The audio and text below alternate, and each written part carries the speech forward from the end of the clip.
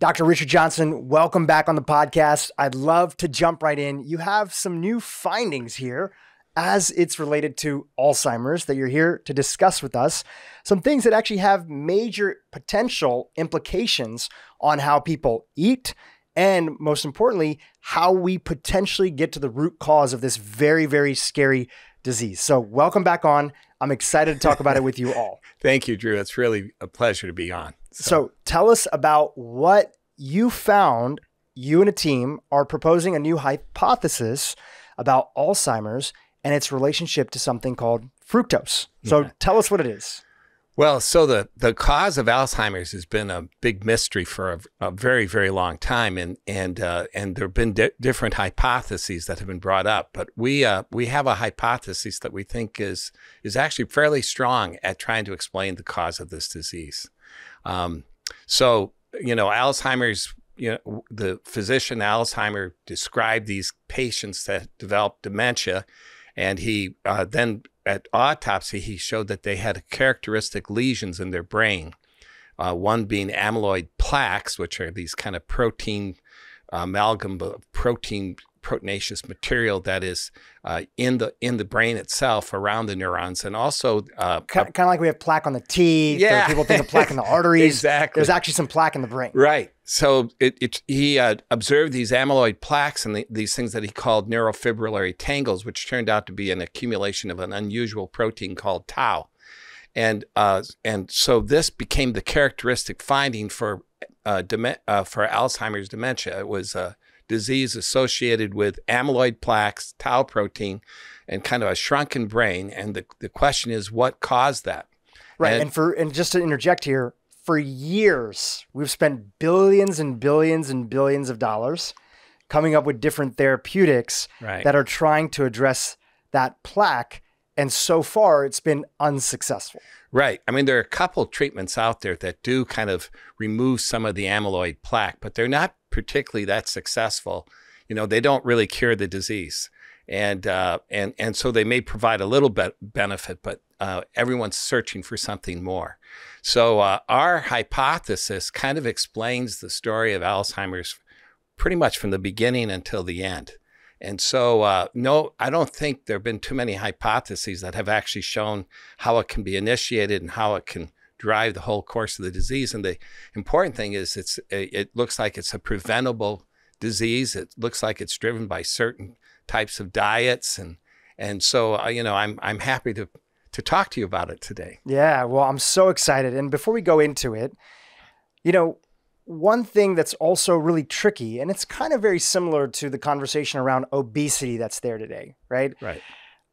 There are so many different camps, and one of the biggest camps that's out there is arguing that obesity, you hear it sometimes on the news, on places like 60 Minutes, it's a genetic thing. Right. And if we can only come up with the right drug, something like Ozempic, then we can get to the root issue. But any grade school student can take a step back, even if there's a place for these drugs, and can say, this is a little weird. Just 100 years ago, obesity rates weren't at the level that they are right now. And in a similar way, we could apply that same level of thinking to Alzheimer's. Yeah. Yes. Right? Yes. So, so there has been this, when Alzheimer came out and reported these cases between about 1910 and 1950, there was like only 30 or 40 cases published. I mean, that's hardly any.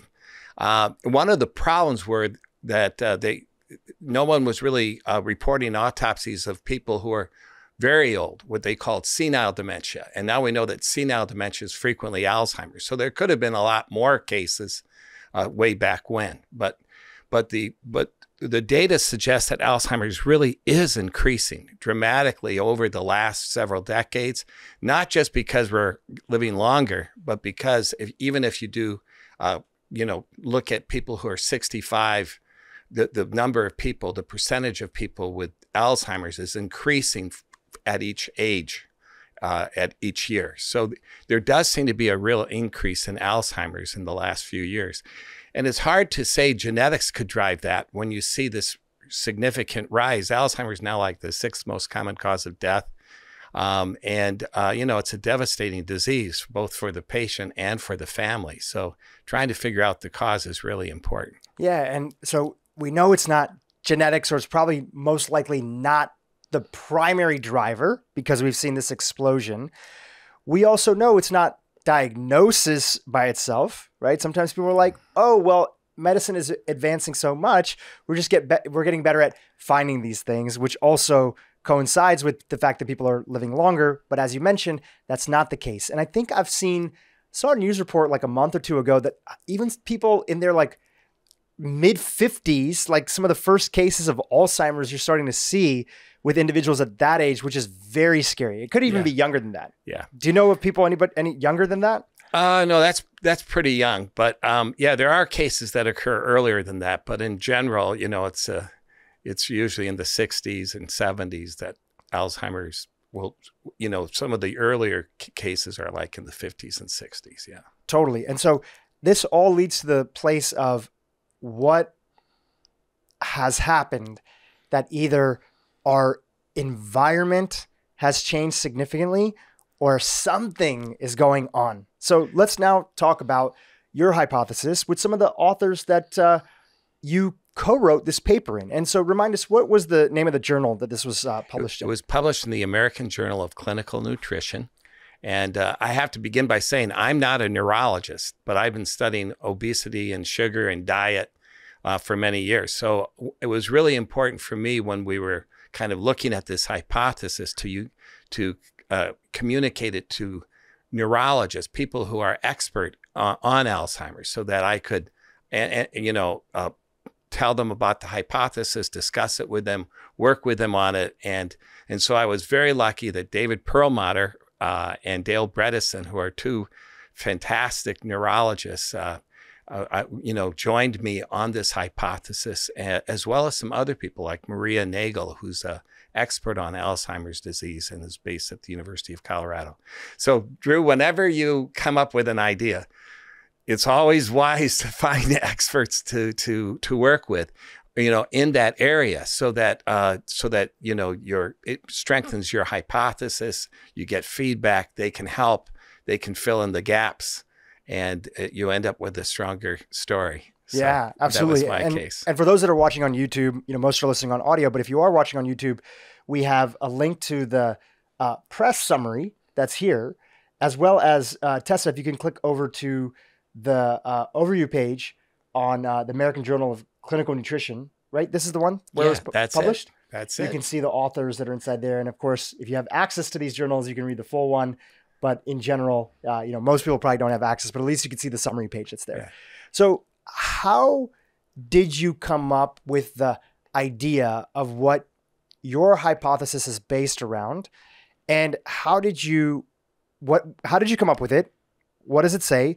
And how did you work with the people that you published this with, including some individuals who you've mentioned who have been on this podcast, Dr. David Perlmutter, Dr. Dale Bredesen, to stress test the idea to make sure that it was robust enough to put out there to the community? Absolutely. So let's begin, where I started was by reading about Alzheimer's, because obviously, it's such an important disease. It's a disease that we believe it has been increasing in the last century. And, the studies that I have been doing have been on things like obesity and diabetes. So just to talk about Alzheimer's just for a few minutes, we talked about the focus being on amyloid plaques and tau protein. And, in the very beginning, everyone said, well, maybe that's the cause of Alzheimer's, these plaques. And if we can figure out how to remove the plaques or to prevent the plaques, we can treat the disease. And so much of the focus of the big pharma has been to try to develop ways to block that. And as you have already mentioned, there's been like 40 different drugs that have gone to trial and only a few have succeeded, and they only work partially at best. And so people said, there must be something that starts this whole disease. Let's go back to when the disease is just beginning. Can we actually identify, factors that seem to be important? And some of the factors that were important were, it's associated with diabetes and obesity. And these are diseases that I study. So I was interested in that. And it's also associated with insulin resistance in the brain. And they do these studies where they can show that there's an impairment of glucose being taken up in the brain. If you do special scans, you can show that that there's an impairment in the ability for the brain to take up glucose. It's like the brain is becoming insulin resistant. And if you wouldn't mind, we've done so many episodes on metabolic health, insulin resistance, why it's important to be insulin sensitive, but just give a little recap in the context, just in case somebody's watching this for the first time and they may not understand, like, well, what does it mean to be insulin resistant inside of the brain? Okay, so the brain uses glucose as its primary fuel, and it loves glucose. Glucose is the main carbohydrate that's circulating in our blood. If our glucose levels are high, we call it diabetes. If the glucose levels are low, we call it hypoglycemia. But glucose is like the primary fuel, and it's a major fuel the brain uses. And but in early Alzheimer's, there seems to be an impairment in the neurons being able to utilize the glucose. There's so insulin is a hormone that helps drive glucose into cells. And if you become insulin resistant, you have trouble getting glucose into those cells. A lot of the brain, it doesn't require much insulin at all, and glucose can go in pretty easily. But there's certain regions of the brain that are insulin sensitive, and those parts of the brain, if you become insulin resistant, you can't deliver the fuel as well. And that's associated with the second problem that you see in Alzheimer's, which is the mitochondria are these little factories in the cell that make energy. They make ATP. And there seems to be some problems with these energy factories in early Alzheimer's. They're not making as much ATP as they should. There's seems to be some stress going on with the mitochondria. Over time, there can be a loss of mitochondria. And so you have a problem with the energy factories. You have a problem with them taking up glucose to make energy, and you have low-grade inflammation. And I thought to myself, this is actually what I study, but not in the brain, but what I'm studying in the circulation, what I'm studying in the systemic systems. I'm looking at what drives insulin resistance, and I have personally linked it with energy production and inability for these energy factories to make ATP. And I thought, oh my gosh, there's a connection there. And, they were even, some people call early Alzheimer's brain diabetes because of this insulin resistance, And so I knew that there had to be some kind of link between those two diseases, between obesity and diabetes. And people who are obese and diabetic have an increased risk for developing it. But it isn't a match, It isn't like if you're overweight, you're going to get dementia.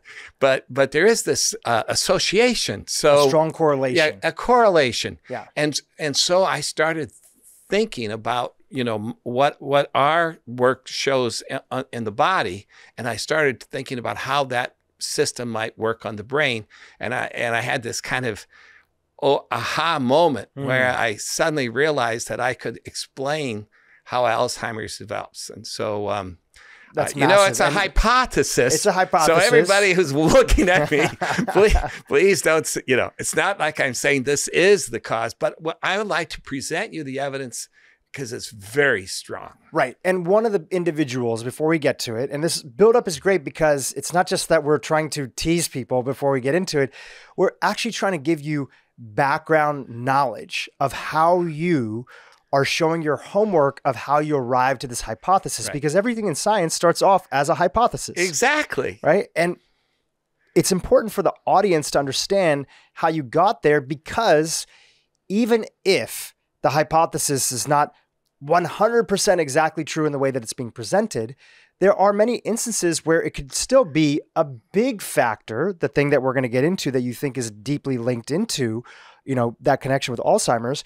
And then with a lot of lifestyle factors and diet factors, there's things that we can do now where we could essentially play a little bit of a precautionary role in our life, right? Yes. If we find out that a food or an ingredient or a particular behavior, that there's not 100% consensus about its link to a disease like Alzheimer's, but there does seem to be some strong links, we can say, okay, what are the pros and cons? Should we lower this ingredient in our life, right? Yes. Should we maintain the amount that we're eating right now? Should we at least take a precautionary approach because the argument is so strong. And the downside is we might even get healthier. Yes, absolutely. If you follow some of the advice in this podcast and what you're presenting inside of the paper with Dale Bredesen and David Perlmutter, the downside, knock on wood, is that people are just going to get healthier. The upside is that we actually could potentially lower our risk of developing Alzheimer's. And I want to say one more thing. The analogy that you gave about what's going on in the brain is very powerful. Not only is the fuel to the power plant being disrupted, but the power plant itself is not working as efficiently. That's the mitochondria. Right. And on top of that, there's a fire at the power plant, which is this low-grade inflammation. So all these things are going on in the brain. It's going to be a recipe for disaster. And that's what you're painting out is going on for people as they're on their path and their way to Alzheimer's. Yeah, exactly. And so, just like currently, people, there are different groups that are saying, okay, they've got insulin resistance in the brain. How about if we give insulin through the nose, through the nostrils, where it can actually get to the brain directly? And can we treat the disease? Can we improve things? And there are early studies saying that might help a little bit. And there are people giving anti-inflammatories that can block the inflammation in the brain. They're seeing a little bit of protection. But the problem, Dhru, with all these kinds of problems, of these approaches, is they're trying to put out the fire, but they're not trying to figure out what's causing the fire. Yeah. And what's fantastic about this story that I'm going to share with you is that I'm going to try to show you how it happens and how we can prevent it. And at the end, let's talk about all the ways and the evidence that we can actually reverse or block early Alzheimer's and so forth, because it's a very exciting area. No, it's super exciting. And so let's get into it. How do you want to start with the story? You've been on the podcast previously. Yeah. We have your book in front of you here, your last book that you wrote. It's called Nature Wants Us to Be Fat. And there's a little bit of a link that's there because it goes back to your work into sort of our origin as humans and how certain adaptations that we had in our genetics to potentially adapt to the climate that was changing rapidly around us. Those adaptations helped us survive, but the byproduct is that those adaptations in our modern life, now that we're eating so much processed foods, those adaptations are being hijacked and they're causing us to be fat. You're absolutely right. So we have identified 2 mutations that have occurred in the past, both kind of interesting stories, that make us more susceptible to obesity and diabetes, and at the same time may also have a role in increasing our risk for Alzheimer's. But the fundamental issue is not just those mutations, but what is this pathway that's causing obesity and diabetes. So what I'd love to do is to take you through that part, and then we can then hit the mutations and these the survival pathway in the past as well. For sure. So it's an important part of the story, and it builds up, and they're both linked together. This is they're kind of both like the culmination of your work. So I was very interested in what was causing obesity and diabetes. And through a series of adventures and research adventures related to doing different studies, we came to the observation that uric acid was very important in obesity and diabetes. And uric acid is a substance that circulates in our blood, and it's like a breakdown product of energy. So when energy breaks down, we call energy ATP, and that's what we use to do everything we want. So the mitochondria, these energy factories, produce ATP, and the ATP is what gives us the energy. There's really 2 types of energy. There's the active energy, which is the ATP. That's for, talking, running, jumping. And then there is stored energy, and stored energy is fat. And, can be carbohydrates too, but most of stored energy is fat. And so when a bear is hibernating and he's not eating and not getting the energy from food, he can use the stored energy or fat to produce the ATP he needs. So fat is a battery pack that nature designed us to have. We think of it as being bad in modern times, but it was crucial in our survival because it meant energy. That's right. So I became interested because we found that uric acid had a role in causing fat. and it had a role in raising blood pressure and causing things. So, as I mentioned, uric acid is a substance circulating in our blood, and it varies. And a lot of people have low levels, and some people have very high levels of uric acid. And if the levels get really high, that can cause a disease called gout. And which a lot of people are familiar with as it's related to uric acid. That's how most people know about it. They might know that their parent or grandparent or somebody, their uric acid levels were so high that they were like, oh, you're dealing with gout. Or that individual, typically, what are the symptoms associated with gout? People often hear about they get this joint pain. It's basically an inflammation of the joints. And so you get this red hot joint, typically the big toe or the knee or the ankle, sometimes the wrist. And it's miserable. It's very, very painful. It lasts a couple of weeks. Sometimes, people take medication like Advil and ibuprofen can help reduce the inflammation. But it's, although people used to think of gout as just being an arthritis, there's more and more evidence that it's not. And these uric acid crystals can also go to the kidneys and go to the blood vessels. And there's recent studies that suggest that people with gout, that they have crystals in their aorta and their coronary arteries too. The majority have some crystals in their blood vessels. It tends to go to the plaques in the blood vessels. And so gout is not just an arthritis, and it's been known for a long time that gout is also associated with obesity and diabetes and hypertension and kidney disease. And so which is also why, sorry to interrupt, for a long time people would call it the rich man's disease. Exactly. Right? Because it was associated with excess, and especially in our society, 50, 60, 70, 80 years ago, where obesity rates were a lot lower, they did see gout primarily in individuals that had access to extra calories, which also included alcohol.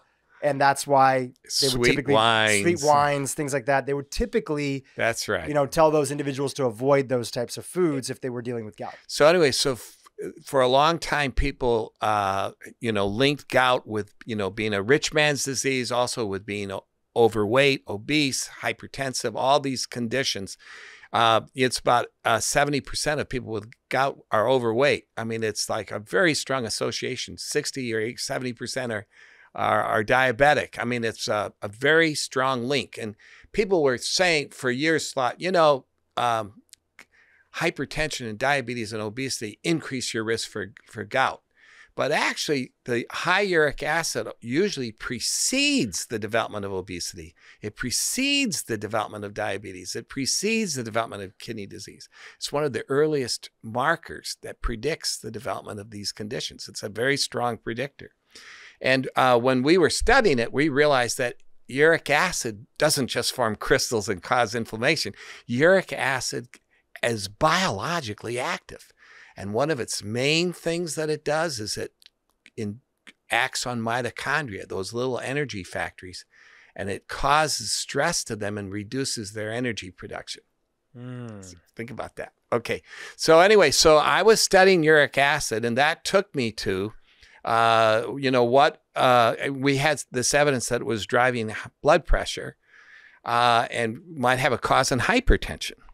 And we did this study actually in adolescents who were overweight, where we lowered uric acid in them and their blood pressure corrected it. And we published it in the JAMA. It was, a big deal. And that was done through medical intervention? Yeah.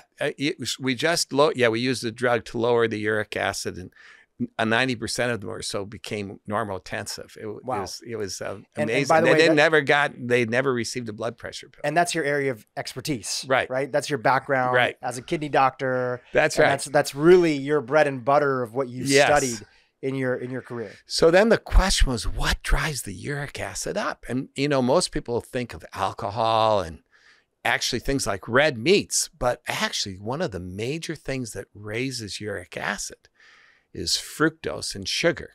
And so actually Gary Taubes, who I'm sure would interview me related to a paper that was published in the New England Journal on gout and its relationship with diet. when we were talking on the phone, he says, well, what do you think about sugar as a driver of uric acid? And I said, well, it definitely is a driver. It's the fructose component. And then, after I had my conversation with him, I went home and I thought, we should give fructose to animals and see if they develop high blood pressure. And if we lower the uric acid, can we lower the blood pressure? Because at this point, I was focused on blood pressure. And so what happened was, some people in my lab, Taka Nakagawa, we gave fructose to animals and they became hypertensive. And so fructose is that component of sugar. So table sugar or sucrose is half fructose and half glucose. And there's another sweetener, high fructose corn syrup, that's also about half and half fructose and glucose. But fructose is the only sugar that raises uric acid. And so we gave fructose to animals and they became hypertensive. Their blood pressure was high. Yeah, the blood pressure went up just like this. And we gave the drug to lower the uric acid and the blood pressure came down. But there was a big surprise because the animals that got fructose also started getting fat and they started developing insulin resistance. And their fats went up in their blood, fat went up in their liver. I mean, they were developing obesity and metabolic syndrome right in front of us. And when we lowered the uric acid, we actually could reduce all of those. And I go, oh, it can't be. It can't be just lowering the blood pressure but also lowering all these other things. And then we started realizing that fructose was, first off, it was a very potent driver of obesity. But the other thing is we could lessen it by lowering uric acid. And the cool part is uric acid's not in the caloric pathway, so there's calories, everyone says it's calories, but calories are the calories are the big driver of obesity. Right. But uric acid was being produced independently of the calories. And when we blocked that part, we actually were blocking, the obesity. And then we said, well, what's driving it? And we started doing 1 million studies. And what we realized is that fructose actually makes animals obese by affecting their appetite. Basically, it induces, it blocks the ability to feel full. And so animals will keep eating, a lot. I mean, they eventually stop eating, but they eat a lot more than they're supposed to. And it turns out that they become resistant to a hormone called leptin. And when they become leptin resistant, they'll eat and eat. Now, if you give them just fructose, they don't gain that much weight because the fructose is only 4 calories per gram. High, fat is 9 calories per gram. So if you make them so they're hungry, and then you give them that fatty food, then they get fat. Access to other sources of concentrated calories. Right. Then they get super fat. So the fat, we could show that the fat was really important for the weight gain. But if you just gave the animal fat, they didn't gain as much weight. It was much, much less. They ate the food. They felt the signal of leptin, which said, I'm full. Yeah. Or I'm not as hungry. And so they didn't overeat. But if they had fructose, they couldn't sense that signal leptin. Right. And so they kept on eating if they, in particular, had access to highly concentrated calories in the form of fat. Yeah. And we even did an experiment where we gave fructose to make them leptin resistant. And then we stopped the fructose and they stay leptin resistant for several weeks, like 2 or 3 weeks. And then if you put them on a high fat diet, they gain a lot more weight with a high fat diet than they would with just a regular high fat diet. So the leptin resistance could carry over. So if you stop the sugar and you think that you're good, for at least a couple of weeks, you can stay leptin resistant. Got it. So there's a little bit of time that it took. Yeah, before it went away. Both for animals, but probably as you're theorizing for human beings too, that if you are used to and your body's used to eating a lot of fructose, we'll talk about the top sources of fructose in a second in our modern diet, then you could end up in a place and position where even if you pull back from those foods, you still have the urge to overeat. Right. And then what we did is we studied this. We found that the way fructose works is it's unique from all other calories, from all other foods. It's the only food that drops the ATP in the cell. And the way it works is how you can say, well, how does, if Which you're is the giving, energy if you're production. giving, if you're giving fructose, the calories should increase the ATP, you would say, except remember there's two sources of energy. There's two energies. There's the ATP, which is the active energy, and then there's the stored energy. Together, they equal the total energy. So when you eat, normally when you eat calories, you know, you try to keep your ATP levels high. You want the gas tank full. You don't want the ATP level to fall. If it does, it's like an alarm signal, you know, gas tank, you know, running on empty or running getting close on to empty, close to empty. So normally we try to keep our ATP full, and then if there's extra energy, it goes into the fat. The fat is kind of the backup. It's like the luggage, you know, but you want that the gas tank full. What fructose does is it lowers the ATP level by acting on the mitochondria. It reduces it stuns the mitochondria so they don't make as much ATP. It's almost like a little bit of poison for the mitochondria. Yeah, it does. It's oxidative stress to the mitochondria. And it's very specific, and it knocks out different aspects of it. And the result is that there's less ATP in the cell, and instead the energy gets shunted to the fat. Energy balance is maintained. You know, if you're eating energy, you know, calories are a type of energy. You will either burn it or store it, and it gets stored here. But you keep the ATP levels low. So what happens is the body thinks it's starving. It's so because it feels like there's not enough energy. So you keep eating. And then eventually the ATP levels recover. When you have a soft drink, you know, there's this period of time where the ATP level falls. You can measure it by using special NMR and things like that. You can actually measure the ATP like in your liver after drinking a soft drink, and it plummets. A traditional soft drink, one of the big brands that is sweetened with high fructose corn syrup. Yes, high fructose corn syrup for sugar. And so it's the fructose that does it. So when we started studying this, we go, oh my gosh, obesity is also a low energy state. If you biopsy the liver or the muscle, the ATP levels are low.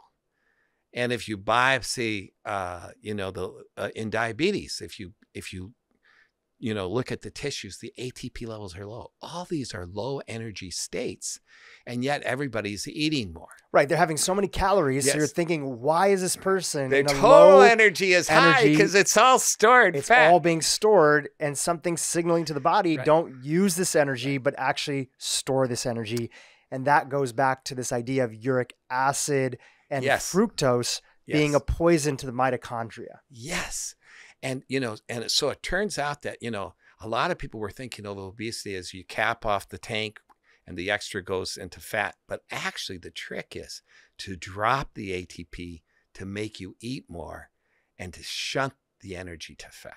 So zooming out for just a second here to provide it in context, because we've had all sorts of different people on the podcast before that our audience has heard from. Some people in the traditional energy balance world, which is really all about calories in and calories out. If we want people to lose weight, we just need to lower their total calories, right?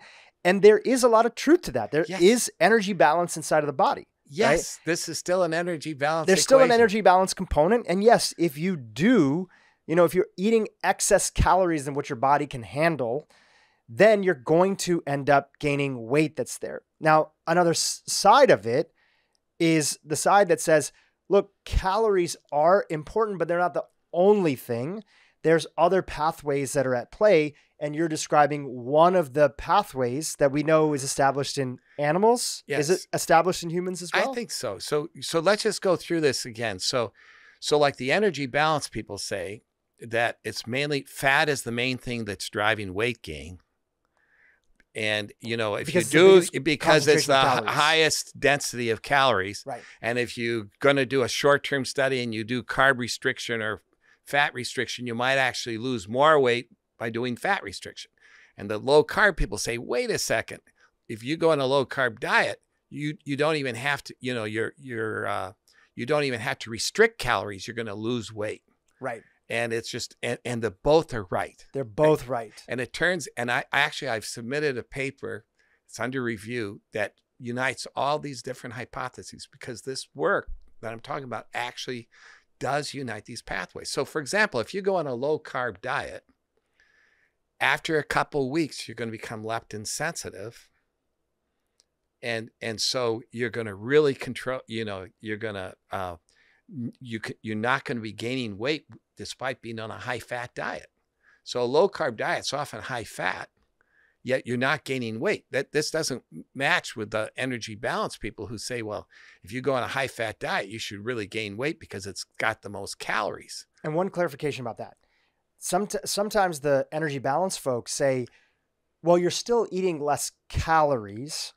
And then the people on the other side say there's two different camps. There's one camp that says, well, calories don't matter. You can even be eating a lot more calories and not gain as much weight. And then there's the other side that says, well, you just don't crave as much calories, right? So you're not, because you're more likely to connect in because you're leptin sensitive. You're like, okay, I got it. My brain got it. I'm full. I don't need to eat anymore. That's the key. So you become leptin sensitive when you go on a low carb diet. So you're going to fill up much quicker. And if you're leptin resistant, you're going to keep eating a lot. But what drives calories, is really, it's the fatty foods have a lot more calories. So it's really easy to gain weight if you are leptin resistant, with fatty foods. So especially in our world of ultra processed foods, where you have the perfect combination of often, high carb, high fat, sugar, salty, it's all the things together, makes it super easy for people to gain weight. So what we did is we gave fructose, and we could make animals obese. They developed all features of metabolic syndrome, insulin resistance and all these things. And we realized it was a survival system for them, because they're thinking that, that they're in a low energy state. So storing fat will help them. It's like what the bear does before it hibernates. It will eat all this huge amounts of fruit, which has fructose, to help increase their fat stores so that they can make it through winter. They become insulin resistant so that the blood levels of glucose are high, so that those areas of the brain that are not insulin sensitive can get fuel, preferentially over the muscle, where the muscle, insulin resistance in the muscle reduces the glucose uptake in the muscle. So when you're insulin resistant, what happens is the muscle becomes resistant to the effects of insulin in particular, and they use less glucose. So the glucose levels go up in the brain, and there's more glucose for the brain. So it actually, if you're starving, you want your brain to get the fuel more than anywhere else. So insulin resistance can be a benefit to the brain acutely, because it removes the glucose from going into the muscle to be provided for the brain, for those areas of the brain that don't require insulin. Yeah, and just to go back to your bear example, I shared this previously, but I went up to national park up in Montana. Yeah. And it was right before they were about to close the season out because of snow and everything, coming in. And Glacier National Park, which also shares a border with Canada, and it's called something else inside of Canada. And I hired a guide to kind of take me down some, back pathways and things. She was like, oh, let's go down this pathway. You can eat some wild berries that are like safe for humans and stuff. We got there and like the bushes were decimated. And I was like, oh, okay, I guess the berries aren't around this season. She's like, no, the bears all came in and they gorge themselves. They'll eat hundreds of pounds of berries. They do. To gear up because their body is signaling that it's time to get ready for hibernation. So they're eating all this berries, which is fruit, which is fructose. Yes. Right. And then what that does is that makes them leptin resistant, and then they eat more and more. They can gain 8 to 10 pounds a day. And then they use that and they become fat, and then they hibernate and they live off their fat for the entire winter, And so that's what they do. So when we were studying fructose, we go, oh gosh, this was actually used as a survival pathway to help store fat and to help the animal raise blood pressure, because it thinks that there's no food around. So this is a good thing for the animal, but it's temporary, right? But we are eating all this fructose all the time. We're eating sugar. 70% of processed foods have sugar or high fructose corn syrup. maybe 15, 20% of our diet, of the average diet, is fructose, high fructose corn syrup or sugar. So we're inundating us. And so this seemed to be one of the problems. And then when we looked at, how this works, is it calories or not? What we found was that calories drives weight gain because, if we if we treated animals with a fructose diet versus like a starch diet, or a control diet, the fructose animals and the control animals, if they all ate the same number of calories, the fructose animals were hungry, but they couldn't eat anymore because there was no food given to them because we restricted it. So their weight. You were doing meal feeding for the rodents? Pair feeding. So each animal got the same as the other. So what happens is the fructose fed animals actually got hungry, but they couldn't eat anymore. And so weight gain didn't go up because weight gain is really an energy balance equation. But everything else did happen. They became diabetic. They became hypertensive. They got the fatty liver, whereas the control animals didn't. So what we learned is that there's two things. Fructose doesn't require extra calories to make your liver fat. Doesn't require extra calories to make your blood pressure go up. It doesn't require extra calories to make you insulin resistant. You can become diabetic on a diet. We even made animals diabetic, restricting their calories, but keeping it as a high sugar diet. So most of the features of metabolic syndrome are not driven by excess calories. They're driven by fructose. But the rest of it, weight gain is an energy balance. If I restrict calories, your weight's going to go down. It's so if we were theoretically, obviously this would, you couldn't do this, but if you theoretically were able to have and control a diet for human beings where they had a limited amount of calories, that was their maintenance level for what their energy output and everything was, their height, weight, gender, but you increase their fructose to the levels that we're seeing today. And I was looking at a few different studies, and even in like the late 1990s, because, it's tough because they were doing this based off of survey data. Even since then, it seems like our fructose intake has skyrocketed. Right. Back then they were estimating, on average, 10 to 12% maybe. Now, we're hearing numbers that are more like what you're sharing based on the latest data, which it could be 15 to 20% and more of people's diets could be coming from sources that include fructose. So if you kept their calories low, sure, you could see these humans in this theoretical lab, right? Which would be unethical, but just theorizing, you would see them and their weight wouldn't be increasing, but they would have, if you looked at their blood work or their metabolic health, everything, you would see that they have either diabetes or their blood work would be a mess. Like we did a study in dialysis patients, and we found fatty liver to be very high in some of them, even though they were skinny, but a lot of them were eating sugar and they had high uric acid. And there's actually a thing called lean fatty, you can be lean and have fatty liver. Yes. This happens to a lot. I'm very well familiar with it because it happens to a lot of South Asians, Indians here in America. Yeah. And it's a big problem. Yeah. They tend to have desk jobs. They tend to not work out that often, especially, older population. They're having a lot of sources of sugar that are in their diet. Exactly. They're eating the wrong food, but they're trying to control how much they eat. They're eating the wrong food, but they have some resources, in particular in America. That population is actually the highest income earning per any ethnic minority. So there's a lot of resources. There's generally good healthcare. A lot of them are doctors themselves. Yeah. So they're controlling their food. They're trying to watch it, but they still have a lot of sugar. So they end up thin on the outside, fat on the inside. That's absolutely correct.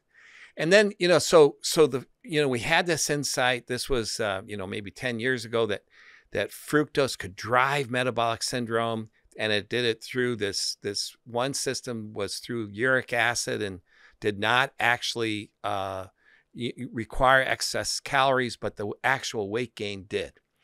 And then we had, we were at that point, we had another big discovery, which is going to be very important for the Alzheimer's story. Please.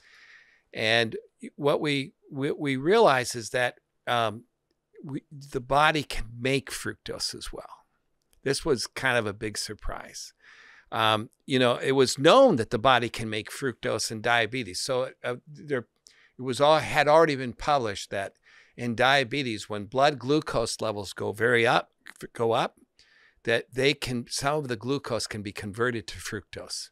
And so you can take a person who's like in diabetic ketoacidosis, and they've not been eating, but their blood sugars are high. They have high fructose levels too, because when the blood glucose goes up, that triggers a reaction to convert some of the glucose to fructose. Wow. And do you think that that's also, just to contextualize it for our audience, so if somebody was measuring their blood sugar, which typically if you get blood work done, or these days if people have a continuous glucose monitor, they can also see it that way. And they can see that their glucose levels are high, for example, if they are high. And let's say you start to get into that pre-diabetic range where if your blood sugar is above, what is it usually, like 100 or 110 around there, if it stays at that level, that's when people start to get really worried. Doctors in particular are like, hey, listen, you're in that pre-diabetic range. So do you think that there was an evolutionary reason why the body was designed to take excess free-floating glucose that's around and turning it into fructose? Like, what's the reason that the body would be doing that? Yeah. Well, there are several potential reasons for it. So, the one reason is that when glucose levels go up in the blood, people start getting dehydrated, and what happens is it stimulates water loss through the urine. People with high glucose levels will pee, but the glucose itself is sort of thickens the blood with material. I mean, the glucose actually increases what we call osmolality. It's how many molecules are in the blood, and as the concentration goes up, there's less water. So as salt concentrations go up in the blood or glucose concentrations go up in the blood, we tend to get dehydrated. So when blood glucose levels go up, we'll get thirsty, and it's like we need water. And it turns out that fructose, that fat actually can be a source of water. And when fructose is making fat, it isn't just for calories, it's for water. So when the bear hibernates and he's not drinking water, when he burns the fat during the winter, he's actually generating water. Which is how the bear can survive. Right. And like a lot of animals, like whales, have fat, and they will actually burn the fat to provide water. About a third of the water they get, of the fresh water they get, comes from fat. And they don't drink seawater because it's too salty. So they get most of their water from the food they eat, but they actually use their fat to produce water. And animals in the desert, like the camel and stuff, has this hump of fat, which it uses to produce water when it needs it. So it turns out that when you're severely dehydrated, you'll start breaking down fat as a source of water. And when you're just very, very mildly dehydrated, you actually want to make fat. It's like a signal to make fat to provide another source of water. And so which when you're saying is linked to the pursuit of wanting to eat. Yeah. So what happened was we had this discovery. We knew that sugar and high fructose corn syrup could drive obesity, but the question was, what about other foods? And one of them was carbs. And we realized that when you eat carbs, the glucose level goes up in the blood.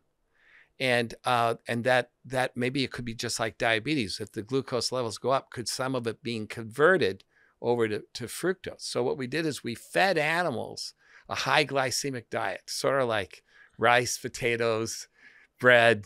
These are starches, the starchy foods, because they contain glucose. And when you break down rice and potatoes and French fries and things like that, you produce glucose. And if the glucose levels are high, we already knew that could convert to fructose. And we had this big discovery that when we fed animals glucose, they also over time developed metabolic syndrome. They got obese and everything, just like fructose. But when we looked in their tissues, we found that they were producing fructose. And when we blocked fructose by using a mouse that can't metabolize fructose, we genetically made a mouse that cannot metabolize fructose. And if we gave it glucose, it became, it gained a little bit of weight through that insulin pathway, but basically it didn't gain much weight. And so what happened was it was protected from developing diabetes, hypertension, all these different things. And it turned, if it could block fructose. if we block fructose. So then we had this discovery that actually the way carbs work is a lot of the, carbs do stimulate insulin. Insulin does stimulate fat to some extent. That's absolutely true.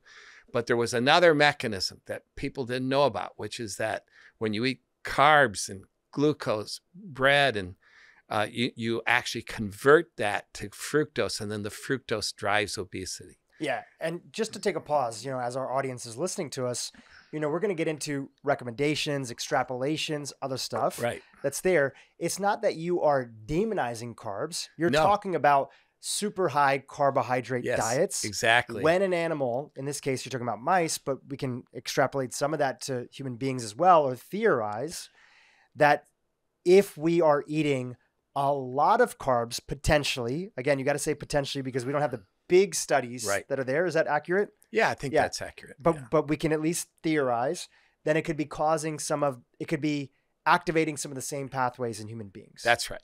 So, so we realized that, carbs could be converted to fructose. And it has been shown in people like, there's already several studies showing that if you eat carbs, you can convert it to fructose in the body. That's established in humans. That's been established in humans, yes. So there's already studies showing that.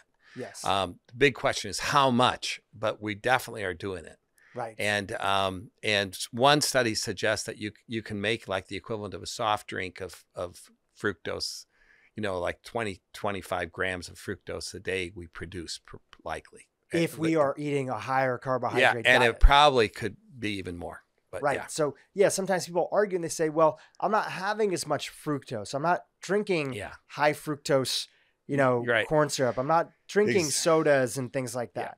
Yeah. So as I mentioned, like 15% of our diet is coming from table sugar or high fructose corn syrup, of which at least half of that is fructose, right? Yeah.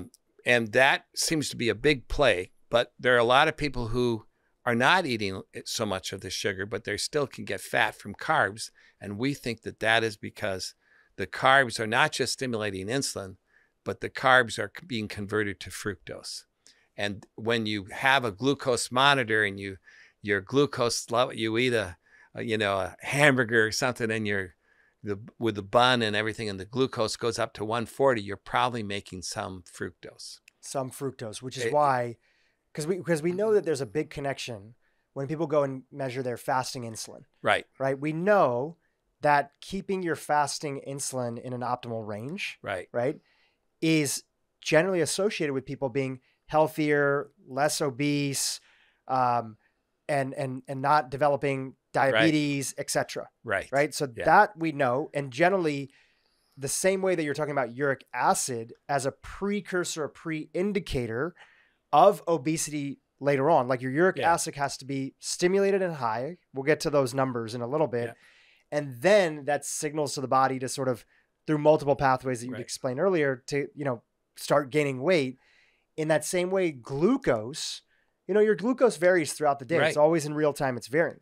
But your fasting insulin, it takes a little while to sort of change that. It's not, generally from us being able to look at it on blood work, it's not going up and down the way that glucose is going. Right. But when your glucose, from what I understand from the experts that are out there like yourself, if you're constantly spiking your blood glucose and your average is high, that's going to drive your insulin up. And we already know that fasting insulin and our insulin is associated with all these chronic diseases that are out there. Right. But fructose does, so glucose stimulates insulin. When glucose levels go up, insulin goes up. But what fructose will do is over time, it will increase the insulin even without the glucose having to go up. It actually induces insulin resistance. So fructose actually is what's driving insulin resistance. Glucose is driving insulin, but it's not insulin resistance. It's just a normal parallel. Glucose goes up, insulin goes up, glucose is moved into this tissue. Some of it gets turned to fat. But once you become insulin resistant, you're actually going into a low ATP state. And that is really what fructose does. And it's really in two pathways that it's doing that. One pathway is that some of it's being converted to glucose, right? But then you're saying that it's the part that is damaging Yes. The ATP, that's the poison for ATP. Yes. So, and it's through that uric acid pathway. Uric acid pathway. That seems to be really because important. when the mitochondria is poisoned through this fructose, and that's my word, not yours, but it's like when it's being harmed, it's poisoned. It's poisoned, so it's being damaged. The mitochondria is the power cells, the factory inside of our cells. It's not working as well, so it can't receive insulin, and it's saying no, and that's insulin resistance. Like, don't put any more insulin in this cell. We have no more room for it. So now that insulin is flowing through the bloodstream, which can have an inflammatory effect on the body. That's right. So what we figured out was it's not so much that the insulin resistance causes inflammation. It's that fructose is driving a series of events to help the animal survive acutely. It's stimulating inflammation to help fight off infection. It's raising blood pressure to maintain circulation in a state where it thinks it doesn't, that it's maybe starving. It increases pressure in the kidneys to facilitate excretion of the stuff through the kidneys. It causes insulin resistance, which is to help preserve some glucose in the blood for the tissues that need it. It makes fat, but it blocks the breaking down of fat. And so it's stimulating all of these at once, and it's all working through the mitochondria. And there's specific chemical pathways that are driving each one that we've been studying. So we can actually show that, how the insulin resistance develops, why you can't break down the fat. It's all driven through this particular chemistry. And then we realized that fructose is really was meant to help us store energy and prepare us for times when there's no food around. Like winter. Yes.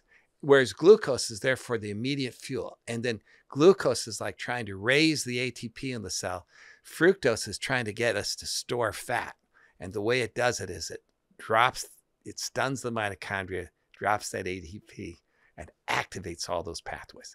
And that was the fundamental discovery. We go, oh my gosh, this is super important in evolution and biology. Glucose is really has a different role than fructose. And then we realized, though, that if you eat too much glucose, it gets turned over into fructose. And we found out that very mild dehydration could also stimulate fructose production, because fructose helps the animal store water by generating fat.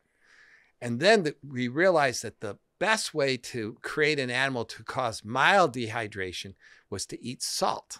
And then we started doing studies with salt, and we realized that when you eat salt and you get thirsty, you're actually stimulating fructose production from glucose. So salt activates the chemical reaction that converts glucose to fructose. So you've got two things that are important for making fructose. One is you got to have glucose around. So if you're on a low carb diet, you're in good shape, because you're not going to have so much glucose around, because all glucose comes from, the main source of glucose in our body comes from the carbs. You can make glucose from amino acids and so forth, but it's not very much. And so most of the glucose that we get in our body comes from the carbs we eat. So if you're on a low carb diet, you're not going to make very much fructose. So that's why low carb diets are so fantastic, because they not only are they reducing sugar intake, but they're reducing carb intake that will reduce the amount of fructose you make. But salt is a very powerful way of converting glucose to fructose. And that's why French fries, for example, they cause so much obesity and are so bad, because you've got the carbs, you've got that starch, the potato, and then you got it coated with salt, make it taste really good. And that salt activates the conversion of the carb to fructose, the glucose to fructose. And then you coat it with the fat, and now you've got the fat. You got the trifecta. Yeah, you got the trifecta. So boom. So and just again, in the context of it, because the right now, even though you're talking about these different pathways and how these different either ingredients or macronutrients play a role in this, you're not totally demonizing salt. You're not totally demonizing carbs. You're not demonizing anything. We're talking about what happens when, unfortunately, in America, we're eating these highly processed foods, right? And just even if people were not eating the level of highly processed foods, that alone, like if you're following along with this, like that alone, even though there's more to it than just this, that immediately is going to start to pull you in a direction where you're not activating these pathways as much. You're totally right. Yeah, I still eat cake on my birthday. I'll eat salt. I'll have salty food occasionally. It's not that that we want to eliminate these foods in any way. But what we want to do is to be aware that they can convert to fructose, and if we're doing a lot of it, we're going to generate a lot of fructose in our body, and we're going to eat a lot of fructose if we eat sugary foods. So we want to cut it back. We want to reduce it. If you can get rid of it, soft drinks, that's a good move. Soft drinks don't do anything. Right now, that's really. the biggest concentration of fructose. Yes, right. Especially if it's not, right. That may have its own challenges, but especially if it's not like a diet soda or something like that. That's right. And natural fruit turns out to be much healthier than we think. If you're a bear and you're eating 10,000 grapes, you're going to get fat if you eat 10,000 grapes. Okay. But, when you eat a natural fruit, it's only 3 or 4 grams of fructose typically in a fruit. And my friend Josh Rabinovich showed that the intestine inactivates about 3 to 4 grams of fructose. So you can eat a natural fruit and you won't get any fructose to your liver, because it's all removed by the intestine. And it's really in the liver where it controls this metabolic syndrome. And so if you just eat occasional fruit, you're going to get all the good things in the fruit. Phytonutrients. Yeah, vitamin C. Fiber. Potassium, fiber, and all these things are good. And actually vitamin C and flavonols and all these things, potassium, they actually counter the effects of fructose. So we actually did studies where we put animals or people on a low fructose diet and we supplemented them with natural fruits. So they were getting back fructose, but only in the form of fruit, not in the form of refined sugars.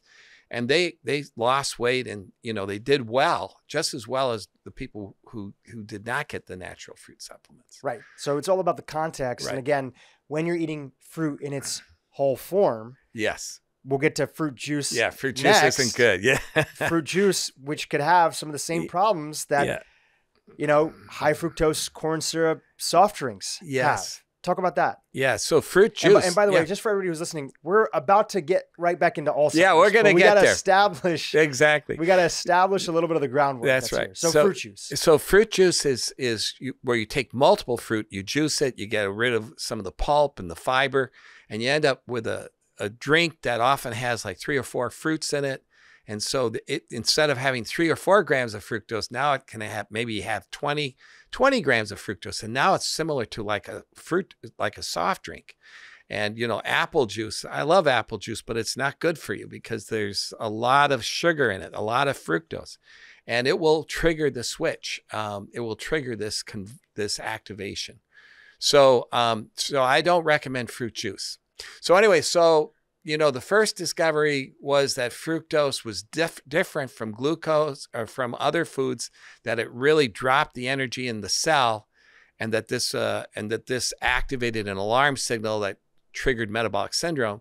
The second discovery, though, was that there are other ways you can make fructose, and some of them are from high glycemic carbs and salty foods.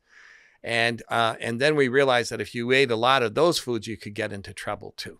And so, but it all related to fructose, because if we blocked fructose metabolism, animals could eat salt and they wouldn't get fat. They could eat salty foods. They could eat processed foods, but, and so it turned out to be fructose. And so then we began to realize that it wasn't just activating the metabolic syndrome. It was also, it had these neural effects.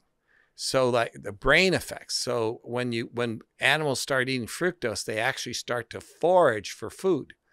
And that foraging is part of the survival response. So it actually, if you give fructose to an animal, it will start moving around and looking for food. They're hungry, they get thirsty, and it triggers a foraging response. And it was that information made me start thinking more about what was going on in the brain. How is fructose affecting the brain? And we knew that if you give fructose to an animal, or to a human and you label the fructose, only about 1% of it gets to the brain. So there had to be another mechanism. And the insight was that that when you take these high glycemic foods or soft drinks, they stimulate fructose production in many sites, including in other tissues. And so they stimulate fructose production in the brain. And there's a brilliant doctor named Sherwin at Yale who did these studies where he infused glucose in people, and he could measure fructose production going up in the brain of people. And it happens like after about an hour. So if you infuse glucose, it takes a little while for that conversion to occur. But you can start measuring an increase in fructose in the brain. How do you get glucose directly into the brain? Like, what was he doing? Well, no, he was giving it intravenously. Okay, so it still has to go through the brain-blood barrier. And he brought the blood glucose up. And when the blood glucose goes up, we know it converts to fructose. Right. But it will convert, tissues will start making fructose wherever that glucose hits. So that glucose is going to the brain, but now because there's excess glucose, the tissues potentially in the brain are now activating and creating fructose. And already you've shared with us that fructose is one of the ways that we end up poisoning the mitochondria in the cells. Right. And it also can induce insulin resistance. So now I'm going to tell you. So now I'm going to tell you this story of how we started putting together Alzheimer's. Alzheimer's. Let's talk about it. So the first thing is you look at what are the risk factors for Alzheimer's disease, and dietary ones. Guess what they are? Eating sugar. Sugary foods has been reported to be a risk factor for developing Alzheimer's. Eating high glycemic carbs. They make fructose, right? A risk factor. Salty foods. There are all these papers showing that high salt diets increase the risk for Alzheimer's. Right. And just one context, we mentioned this last time, but the vast majority of salt in people's diets today is coming from pre-processed foods. Right. In fact, the biggest one was breads and rolls. We're not talking about the sea salt that you add to broccoli, the sea salt that you might put in a little bit of dressing. It's the ultra-processed It's the ultra-processed foods, which have more sodium than you would never put that much amount of sodium in it, but they've been designed to be super salty and kind of hidden with sweetness and fat. What sometimes they do is like they take these little shrimp and they'll inject them with salt water. Saline water, right. Yeah, and then what that does is it makes the shrimp big, looks big. Same thing with chicken. They'll do that. Yeah. And then people go into the market and they see these big shrimp and they go, oh, they look good. And they bring them home and then they start grilling them and then the water comes out and they shrink. Right. But they keep that salt in there. So, they keep that salt inside of there. So now you're getting the salt. Yes, processed foods. Processed food, not sea salt that we're adding They to our contain food. so much salt, so much sugar, and they're associated with Alzheimer's too. Right. Processed foods are bread rolls, pasta sauce, all these things. All these things we get in the grocery store. So first off, there's this association of foods that can make fructose or that contain fructose correlate, and I don't mean natural fruits. I mean like soft drinks and fruit juice. These things are associated with Alzheimer's. Concentrated forms of obesity fructose is associated with Alzheimer's. Diabetes is, and these are conditions associated with, that we think fructose is driving. Okay. So that's the first thing is there's this association. Then the second thing is that if you give sugar to an animal, after a number of weeks, they actually have trouble, going through a maze. So normally you can measure how long it takes for a lab mouse to get through a maze, and each time it will get a little bit smarter, and it'll shorten the amount of time to get through it. But if you feed it sugar, it doesn't show that shortening. It continues to have trouble all the time getting through the maze. And when you give the sugar to the animal and you look in the brain, guess what you find? You find suppression of the mitochondria with less, there's oxidative stress to the mitochondria, which we know happens in other tissues with fructose. And it's associated with lower ATP production, low-grade inflammation, and insulin resistance. That is the hallmark of early Alzheimer's. Right. I mean, these are the exact same things. You can show exactly the same things. And then over time, if you take the animals out to like 18 weeks, and then you start seeing the amyloid plaques as well as tau protein in the brains of those mice. Wow. So that's pretty strong evidence. Okay. And you so basically are inducing Alzheimer's in these laboratory They call it rats. an Alzheimer's model, but it's exactly. Just fructose in the drinking. Just by giving fructose in the drinking water. Correct. Now, here's another bit of evidence. If you take people with early Alzheimer's, and there was an autopsy study done in early Alzheimer's, they had like 9 subjects, and all 9 had fructose levels in the brain 5-fold higher than the controls. And the control autopsy brains, there was 5 times more fructose, and except one of the controls had high fructose, but when they went back and looked, they realized that patient had early Alzheimer's too. So there is an association there. Okay. But here's one of the most interesting bits of data. Yeah. So if you give fructose to a human, so let's go back. I want to talk about this foraging response again. Yes. So when animals get fructose. So when animals get fructose, they start searching for food. And foraging is a behavioral response. It's more than just looking for food. It involves a lot of things. First, you have to have exploratory behavior because you're going to go out into areas where you've never been. So you have to be a little exploratory. You can't deliberate on anything very long because you got to get in and get out. So you have to look around very quickly.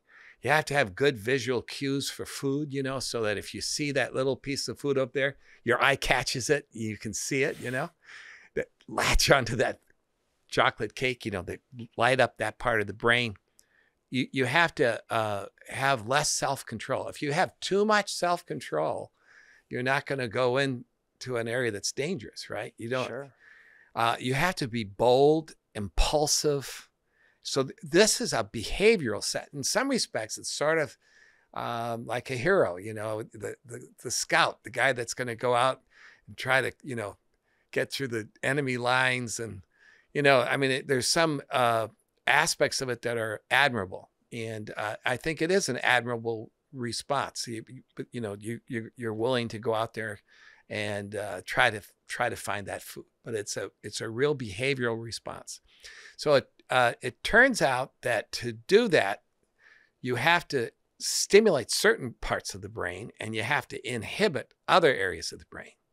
So a lot of the cerebral cortex is involved in self-control, especially the frontal cortex.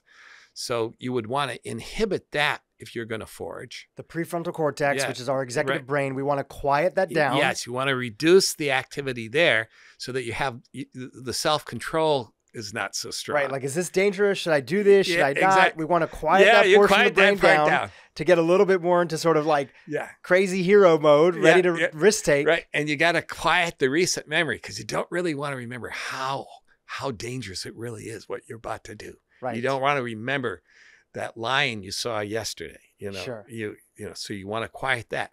You want to stimulate, the visual cues, so that you can see things real quickly. You want to reduce the activity to the areas that are involved in deliberation, so that you want to stimulate locomotor activity. So there's some things you want to stimulate and some things you want to inhibit. Mm-hmm. So when you give fructose to a human intravenously or orally, you can do this thing called bold MRI, and you can do these different things where you can look at changes in blood flow.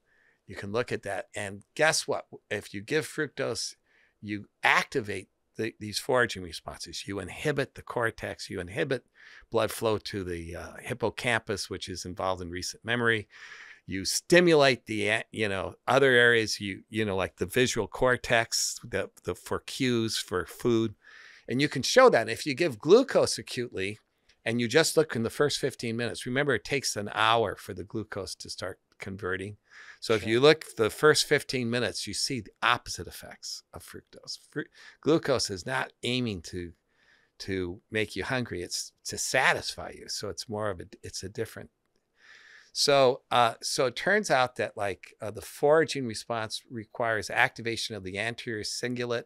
It's a part of the brain, and the occiput, and the anterior cingulate has been uniquely known to be spared in Alzheimer's.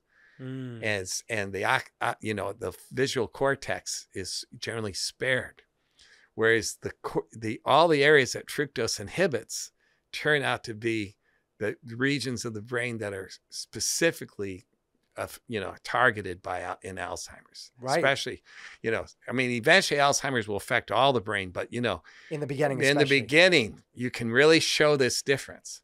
And so when I presented that to Dale and to David Perlmutter, they go, this is pretty significant, because it's not so many people have been able to explain why Alzheimer's affects one region and not another. Right. What's going on in the body that you also see this behavior, if you want to talk about it, in often elderly patients that have Alzheimer's? Yes, they start wandering.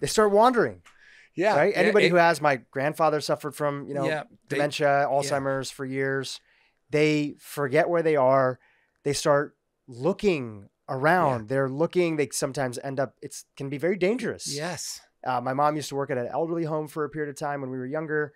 They'd regularly have patients go outside, end up on the street. Yeah. You get Amber Alerts for elderly patients here in Los Angeles all the time who end up outside of their nursing home or sort of wandering out on their house. And in the same way, you're sort of connecting the dots that you can induce that in laboratory rats. Yep. If you feed them fructose, right, you can create this sort of wandering aspect. Yep. And it's partly maybe an evolutionary thing that we were designed. It was a survival mechanism. But this is kind of happening to Alzheimer's patients because probably a big part is their diet. Yeah. So to summarize how we think of this, or the way I think of this, and I have to again thank David Perlmutter and Dale Bredesen and Maria Nagel, but what we think is going on, is that fructose developed as an evolutionary mechanism to help animals survive. Fructose is the nutrient that helps you store energy, and it's meant to help you. It was meant to be a good thing. When there's very little food coming, you want to eat fructose to store that fat. You want to stimulate foraging so you can get the food so you can survive. It's all meant to be short-term and to be beneficial. But what's happened is we developed taste for foods that could make fructose, right? We developed sweet taste so we could pick out that food. We salt taste so that we could pick out the foods that tend to help put fat on us. And in a world of hunter-gatherers, in a world where food wasn't so easily available, these were beneficial, And if and then, now that we have all this high fructose corn syrup and sugary foods and processed foods injected with salt and sugar, and we have, and now that we can go to the grocery store whenever we want, and we learn to crave sugar, and then we develop a craving, and some people crave salty foods, and we're eating all these foods to stimulate this foraging and all this. And what's happening is we're reducing the ATP, the energy in these cells, in our brain and our muscle, and it's leading to muscle wasting, sarcopenia. It's leading to, as we lose our energy in the brain, as the cells get less ATP, they can't function as well. And then what happens is they start dying, and they get inflamed, and they start creating these amyloid plaques. It's kind of a inflammatory response to the low energy state. And so that's what's going on, I think. And so the wonderful, it's not wonderful, but the wonderful aspect of this is that if we actually understand what causes it, we can design and try to figure out how to prevent it.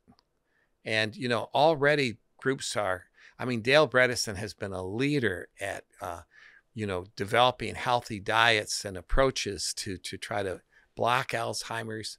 And there are other groups as well that are doing keto diets and low carb diets as a mechanism to try to reduce, to improve the energy in the brain. And, I think there's a lot of positive things coming. We've known that hunter-gatherers like the Samani who live in Bolivia don't really get Alzheimer's, and they're living in a very healthy environment. We know it's not natural fruits, so please, all of you, it's right. We're not trying to create fruit. Yeah, fruit I want you to phobia. continue to eat fruits, but dense sugars, high glycemic carbs, we need to reduce those. We need to drink more water. We discovered that when you drink water, you can block that enzyme that converts the glucose to fructose. You can actually inhibit that enzyme by staying well hydrated, and we could stop weight gain and so forth in animals on sugar by just giving them water. And we did studies in people too. So drinking like eight glasses of water a day, 8-ounce glasses, is very healthy. Drinking a glass of water before you eat your meal is very beneficial. I have some water right here. Yeah. Well, while you take a sip, just to connect all these dots together, here you are understanding that your work in the space of obesity and what was driving things like hypertension, and you found this pathway and how uric acid was a precursor to it. But what drives up uric acid, that led you to a few things, but in particular fructose. Right. And that led to also the conversation around mitochondria and what's damaging our ability to produce energy and what's causing more insulin resistance in the body. So we have fructose, which is the poison for that. Well, some of the same things that induce obesity inside of the body, that you were able to induce obesity in sort of laboratory rats, now that, that can almost induce Alzheimer's, not almost, it does induce Alzheimer's, as you call it, Alzheimer's model in rats. And so now the connection, and where you're calling it a theory, is that this explains why something like Alzheimer's happens to certain parts of the brain, but maybe not other parts of the brain, and how fructose could be a big driver of this connection. So in theory, the explosion of our modern industrialized diet that we've had over the last, since 1930s, around there, 40s, 50s, somewhere around there, and the increase every year of fructose, highly processed calorie, also highly processed salts inside of the diet, not, sea salt and stuff that we add to our food, a little bit of broccoli, grilling something or stir frying. We're talking about highly concentrated forms of salt in the food that's added in the factory before we even get it. That these couple things, and I have a question about saturated fat because you talked about that last time. We'll get to that in a second. That these things could be a reason why we see an explosion of Alzheimer's rates that are out there today. Yeah, I think that's right. So exactly. So, it's a hypothesis. So, but you're showing your homework. But the evidence is very strong, I think. And it continues to get stronger as the more we study it. And, recently I was, after we published this paper, we've been approached by several groups that are studying Alzheimer's, and there's a relationship between fructose and ApoE4, the gene that's associated with higher risk. And there's data that with aging that some of these changes that we're predicting actually are being found by others now.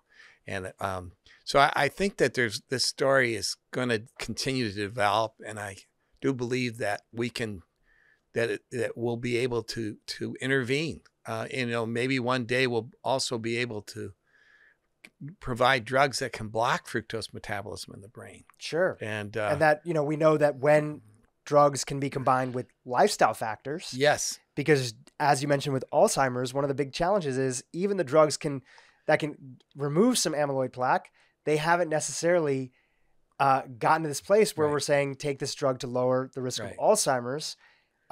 And then there's the whole conversation of side effects that are there. And then there's a whole other conversation about how expensive are these drugs. Yeah. There was the big one that was in the news. What was the name of the Alzheimer's drug that they were theorizing that a lot of insurance companies said we're not going to lecanemab or aducanumab. Adjuvan, is that the name of it? Aducanumab. Yes. And they were thinking that, a lot of insurance said we're not going to cover the cost of this. This is going to bankrupt us, right? So there's a whole layer. Yeah, well, hopefully, if someone develops an inhibitor for fructose metabolism, hopefully they'll realize that it's better not to charge a lot because you can help a lot more people. Totally. And so you don't have to be an economist to realize that if you could help a lot of different diseases. You not only would do a lot of great benefit, but you'll still make money even if you sell for a penny a pill. Totally. And in the meantime, again, there's tons of life-saving drugs that are out there. Different family members of mine are probably on some drug or another. Right. And in the meantime, there are things that we can do. Right. We can start today. That's right. I think diet and exercise are two things that are really, really key. So, and before we go into diet, actually, let's talk about exercise, because we haven't really talked about it. I love exercise. Yeah. Enough. And the thing about exercise, in particular strength training, we've done a lot of episodes on this recently. The bigger your muscles get, the better you are at utilizing free-floating glucose that's inside of the body. Absolutely. So the lean body mass, if you can increase the muscle mass, that definitely will help in dramatic ways in terms of metabolism, how much you can eat, the ability to store energy or to use energy. So that, there's even, so one of the problems is that if you lose muscle mass, it doesn't take that much food to supply all the energy needs. And so you end up, a lot of people with very low muscle mass will tend to gain weight or go into a positive energy balance, even with a small amount of relatively small amount of food. Yeah. And we've had experts on this podcast like Dr. Donald Lehman and his research in protein and muscle synthesis. Yeah. And we've had Dr. Gabrielle Lyon, who's come on this podcast, and some scary statistics, right? Yeah. After the age of 40, I turned 40 last year, and this was a big wake-up call for me. After the age of 40, every decade, you lose on average, for people who are not strength training and not eating adequate amounts of protein, and finding out however you want to find your protein, depending on your dietary preferences, you're losing, the stats that they were sharing with me, 8% of your muscle mass every decade. And we have a paper that's in press, and which we can show that when animals develop kidney disease or metabolic syndrome, they start to lose muscle mass, and that low energy, that low ATP, is actually occurring in the muscle as well as in the liver and all these different places. So when the energy levels drop, the ability for the cells to function well goes way down, and you start actually losing muscle mass in part. So it's not just you're losing muscle mass because you're not exercising for strength. It's that when the energy levels start to fall inside the cell, you start losing the muscle, period. And if we, genetically manipulate the animals so that they maintain so that they don't get that ATP depletion, so if we block parts of that pathway, we can maintain muscle mass even in an animal with kidney failure. So even if somebody's strength training, for example, if they might be eating a higher diet in fructose, it could be tougher for them to maintain that muscle mass. Absolutely. That's there. That's exactly right. Because of the damage that's being done to the mitochondria.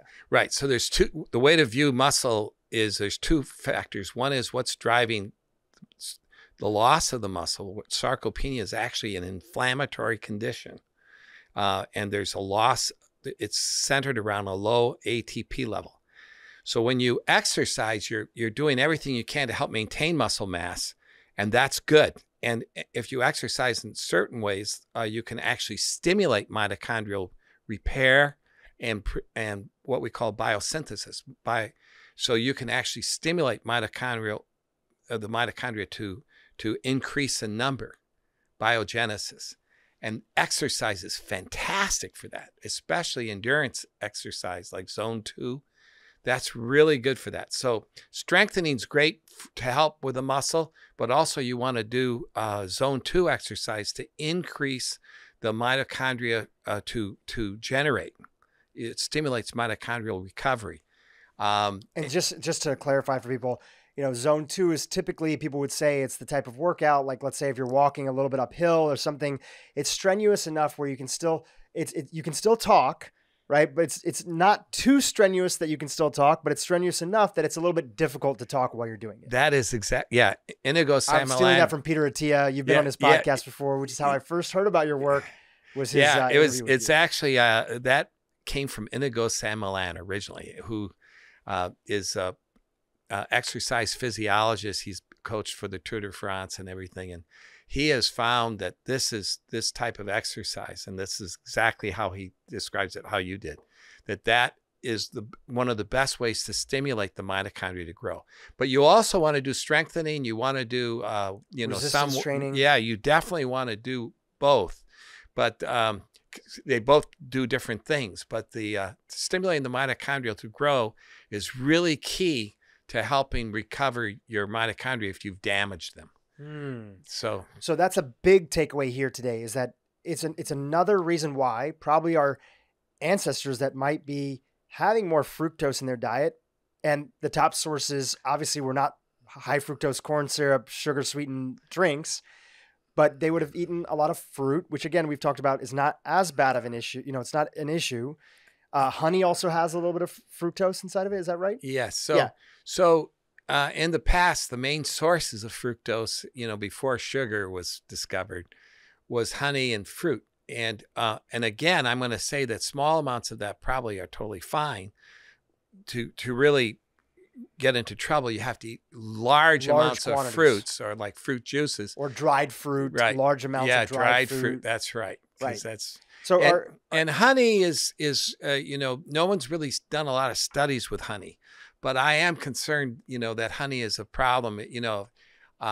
Like if you go to Saudi Arabia or Kuwait, there's a lot of desserts, pastries that are made with honey, and honey is often used is almost like used like sugar over there. Right, but on the flip side, I mean, if you really look at their total calories, etc., they're probably having all the salt. Yeah, they're having all the saturated, and they're getting the carbs. They're getting the carbs with pastry. It. I feel, David Perlmutter has written an article about honey when he was writing his last book, which was inspired by your work, right? He basically dedicated it to you. Yes, right? Drop Acid. That's a great book on uric acid. All about uric acid. And he wrote a little love letter to honey, right? Talking about the other beneficial reasons. We know that, honey was sought after by our hunter-gatherer ancestors, and there seems to be different reasons that honey could have been a major part of our diet. That's there. But again, how... I agree with you that we don't know. Honey has a lot of ingredients besides sugar. Sure. And in some respects, it might be like natural fruit, where it has a lot of really good things in it that outweigh the negative. And I believe that's why I say, if you want to eat a little honey, for sure, I would not say no. But if you eat a ton of honey, it's going to be like eating a ton of fruit. Which also was very hard to do in the past, right? If you look at like the Hadza, who regularly have honey, you see these videos. First of all, it's not always available. Right. Then when you go find a beehive, you have to basically get stung, right? There's usually one or two warriors who are like going to go up first, going to grab it, knock it off. Yeah. They're going to get stung. It's like, it's an effort. You're not just going down to the local grocery store and getting as much honey as you want. Right. Exactly. Right? So, and it's also, it's hard to kind of gorge on honey. You don't see a lot of people gorging on honey because of the other concentrated calories that are out there. Right.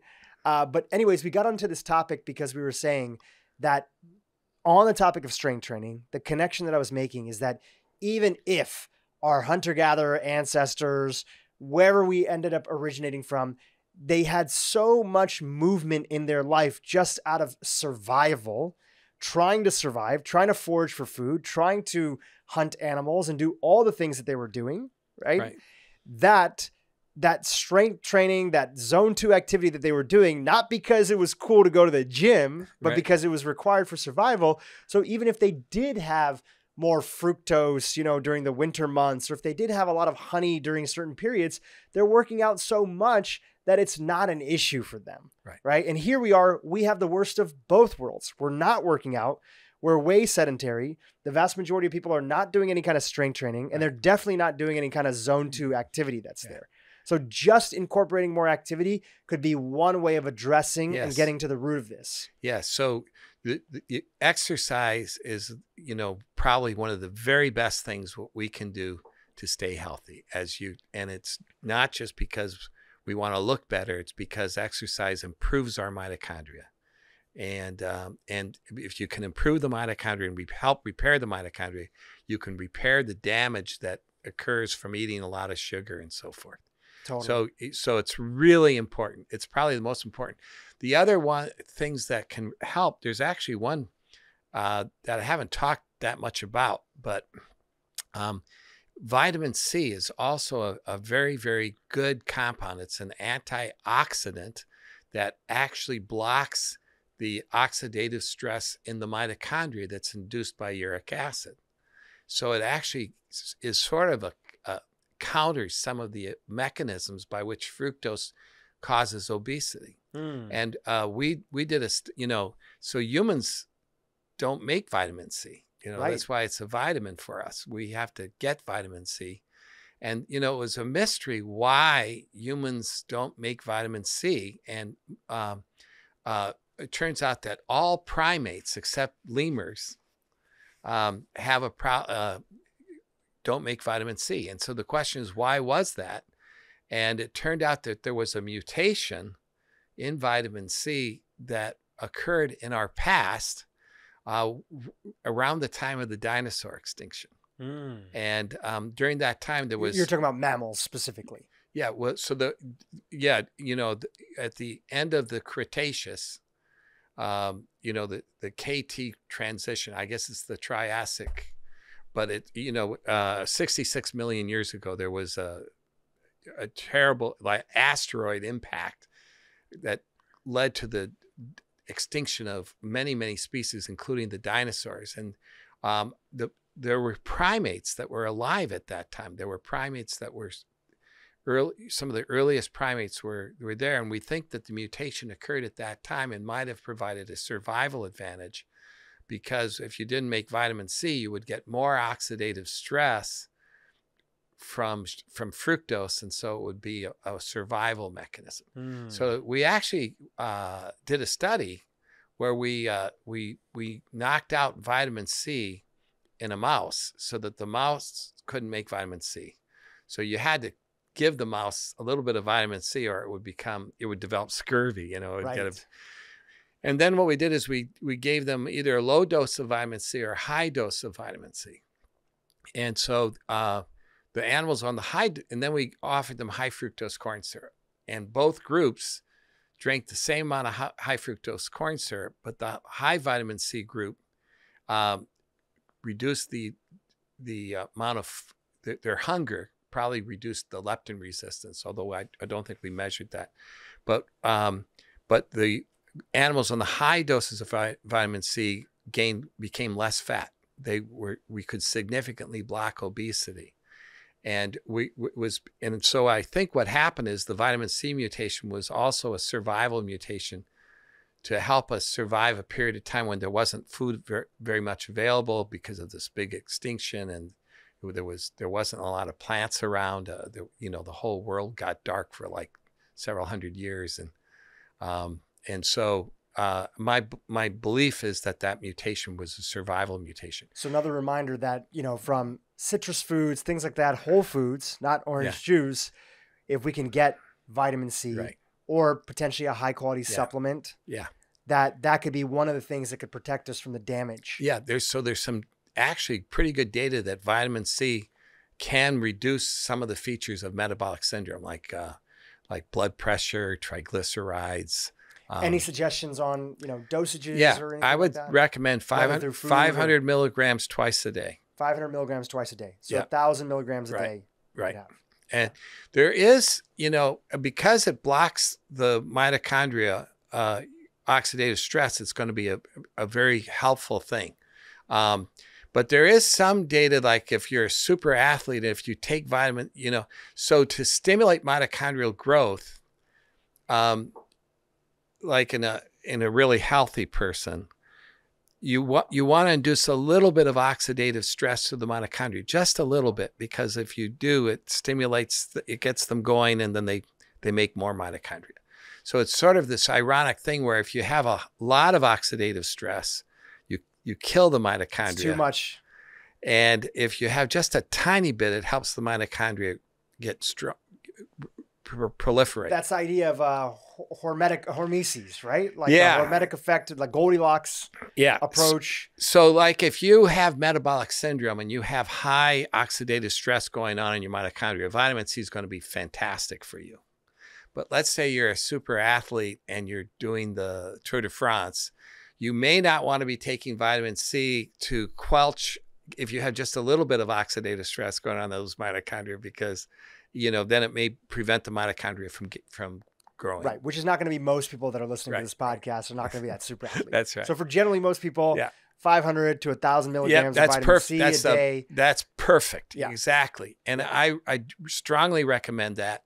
But like if you are a super athlete, I probably would not. Right, you're adding in the caveat. Right. Yes. So now we're going to get into diet, right? Yeah, We've okay. talked a little bit about it first. You know, salt we've chatted a bunch about. Just by not consuming highly processed, you know, rolls, breads, things that you pick up from the grocery store, and you can look on the back and you can see the sodium content. That's the vast majority of sodium that we're seeing, especially in the industrialized world, which is now not just America and Europe, but it's being exported around the world to places like India, Saudi Arabia, you mentioned, et cetera, et cetera.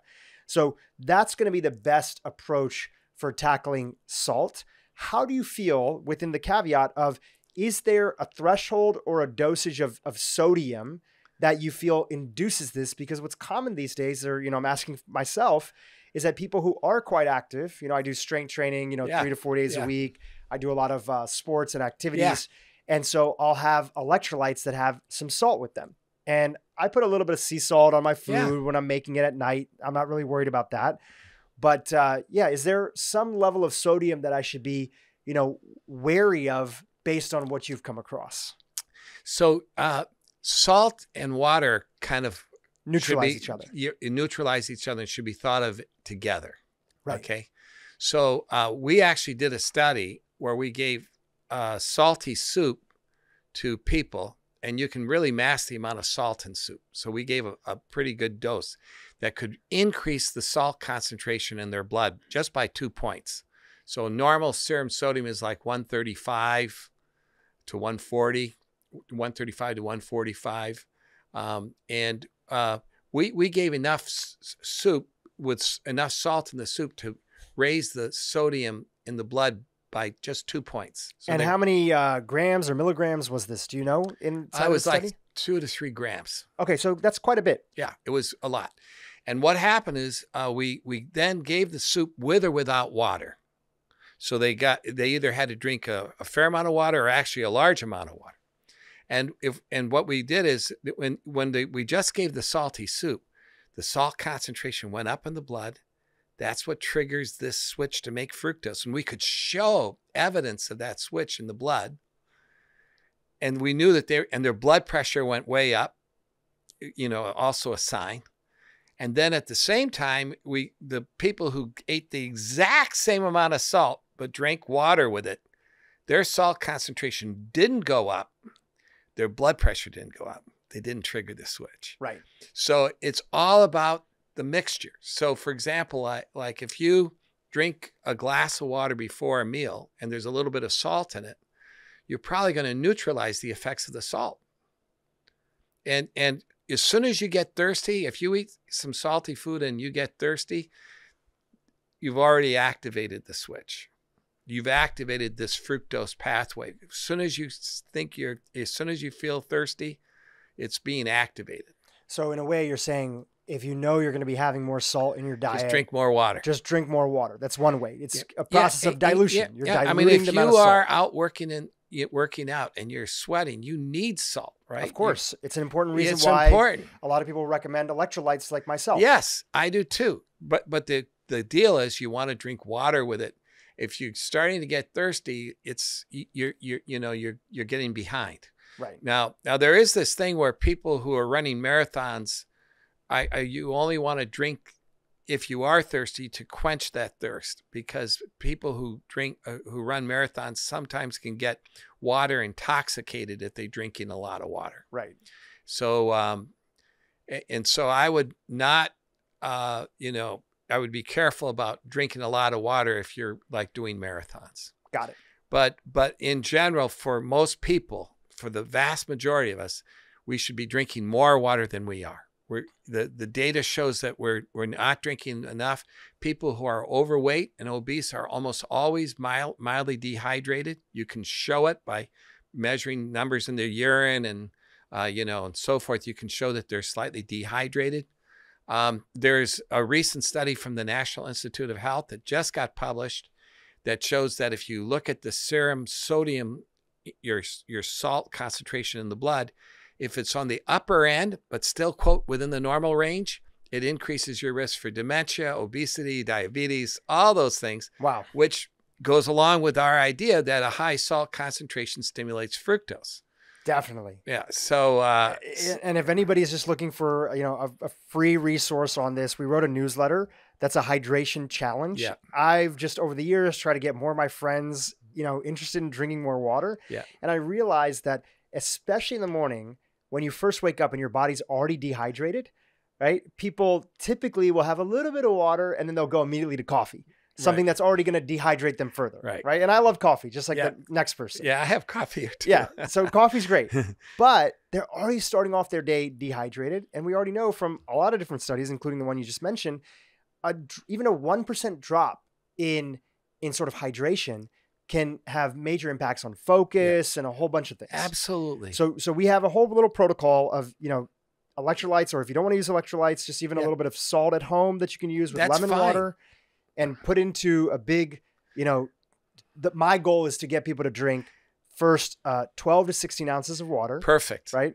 And then before they jump right away into their first cup of coffee, nurse another 12 or 16 ounces of water that you can have along with your coffee as well. Yeah. Yeah. And that's wonderful. I mean, my rule was to always drink a glass of water before each meal. Yes. And to do it before the meal. Because if anything, you drop the serum salt concentration a little bit. And then if it's a little bit low and you bring it up to normal, so what? It's not going to trigger anything. I forgot to mention the other big source of salt in people's diets. After bread rolls, it's potato chips. Yes. Potato chips are very addictive because it's that salt, that fat, that carbs all together. And you'll get a ton of sodium from that.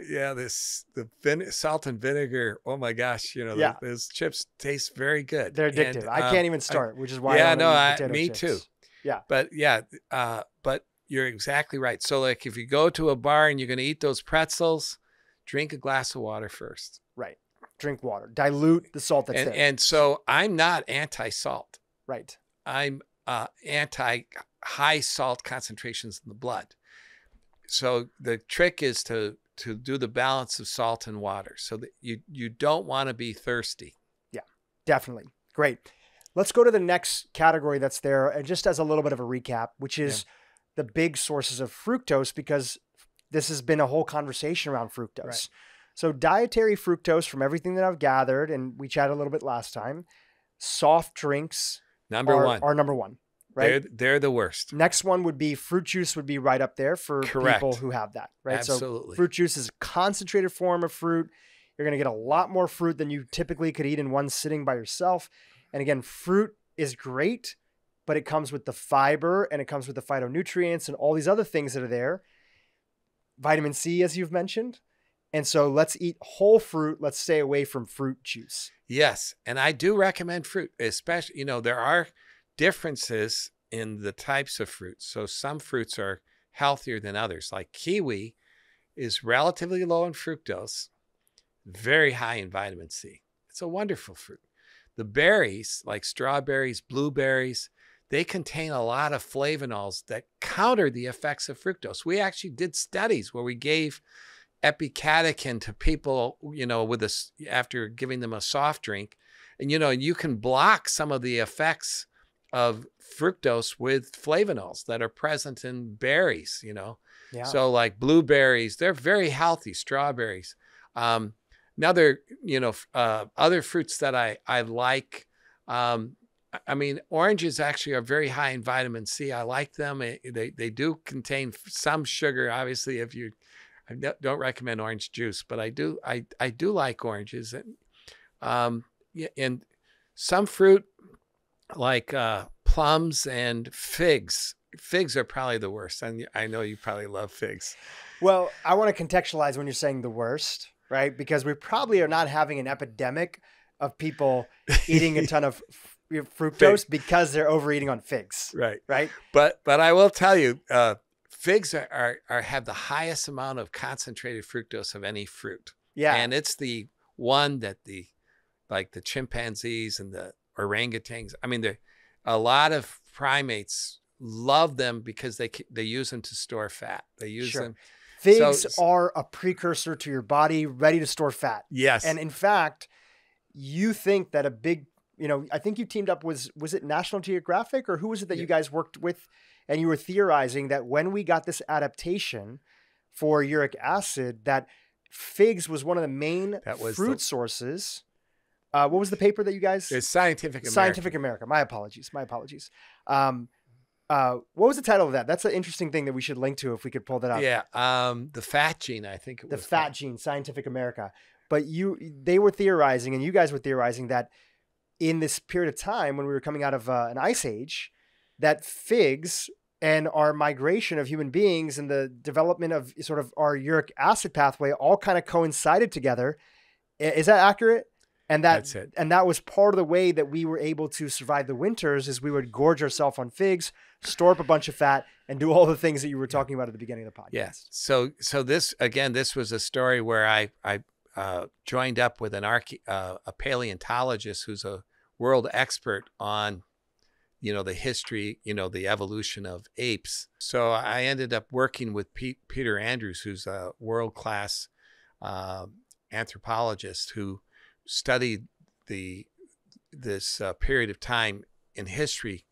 Was in the mid-Miocene, and it was a time when our ancestors were actually apes at that point. They were ancestral apes, and they were the predecessors for not just humans, but also for the great apes and so forth. Right. And there was a period of time there was a global cooling, and the apes started to starve, and you could show that they were starving during the cooler seasons. So this was the big insight from Peter Andrews. He said, that, when the global cooling was occurring, the areas in Africa were still warm.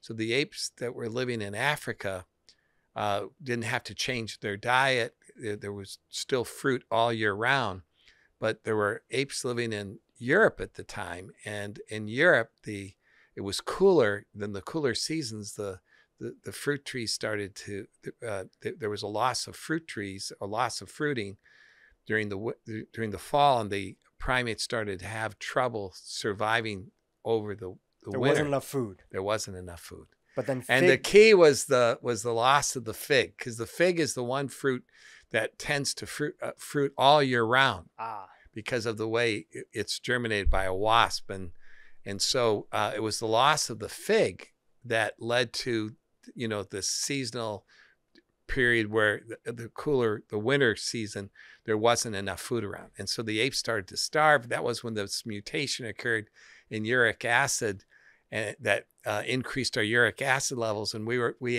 even resurrected the gene and did all kinds of studies. But in essence, that we found strong evidence that mutation led to a rise in uric acid and increased the ability of us to make fat from even smaller amounts of fruit. Right. It's fascinating. It's a great read. I think it's available online. We can link to in the show notes. Yeah. But just to come back to figs, I think, again, people are not eating probably a ton of figs out there. There are a lot of dried figs and dried fruit. And there is a little bit of a, public service announcement that you want to make, is that even if people think that they're eating really healthy, you see often that people, if they're not eating a lot of processed foods, they still may be drinking a lot of processed juice, right? Yeah. Or just fruit juice, or even juicing at home. And they tend to, kind of the older hippie granola movement that was there's a lot of trail mix, and that tends to have a lot of dried fruit. And if you are eating a significant amount of dried fruit, that can also be a concentrated source of fructose inside the diet. The vast majority of people, it's not going to be, but there are some people that should pay attention to that. I agree with you on that. Yeah. So, okay. So don't eat fig Newtons every night. Fig Newtons every night, because then you got the carbs, you got this, you got that. I loved them when I was a kid, though. Now, anything else that we should pay attention to before I jump into the topic of saturated fat, because we talked about it last time. Okay. Anything else on the fructose uric acid pathway that are the do's and the don'ts that you want to talk about for our community here that's looking to have the takeaways. There may be a blockbuster Alzheimer's drug that comes out that addresses fructose, but in the meantime, if we're trying to limit it in our diet, what else should we be paying attention to? So foods that contain sugar and high fructose corn syrup. So reading the labels, processed foods are your main source. You want to reduce sugar intake. You want to reduce high fructose corn syrup intake. Obviously, eat fewer desserts or try to eat sugar-free desserts or natural fruit is a good choice. But try not to eat a lot of sugar and high fructose corn syrup. And the main problems are power drinks and soft drinks, energy drinks that have a lot of sugar. And do you have a feeling about diet soda? Often people, when they're looking to lose weight, they'll switch from traditional soda to diet soda. Yeah. So our group has studied diet drinks in our models, and the diet drinks they do not cause obesity by themselves. Okay. They don't activate the switch. They don't generate fructose. The one exception is sorbitol. That's a artificial sugar that's used like in chocolate syrups and maple syrup. Syrups like for... It's a sugar alcohol because it's a tall sorbitol? Yeah, so it's often used in syrups for pancakes and stuff like that. That sorbitol gets converted to fructose. So be very careful about that one. Got it. But in general, they don't. Right. They don't. But they do keep you addicted to sweets. Right. So could cause excess eating. Right. It could drive you to seek out more calories. It's going to keep teasing you because you're going to continue to want sweet foods. Yeah. Diet soda got a really bad rap in the health community. And obviously there's nothing that's ideal about diet soda, but there's been a lot of really great people that have talked about that for some individuals who drink, 2 to 3 sodas a day. And in Mexico in particular, which has the highest consumption of soda around the world, you have you have people that are drinking sometimes up to like a liter a day. Yeah. Right. It's pretty pervasive in Mexico, and there's a big problem with diabetes down there. Yeah. So for those individuals and for a lot of our audience that might be watching this that's just getting started, diet soda can be a stepping stone in the right direction. Absolutely. The health community was worried about it because of changes in the gut microbiome, but that still seems to be a little bit inconclusive. Yeah, we've seen a little bit of that with saccharin, but that's the only one that we've seen it with, and that's the only one that's really been published.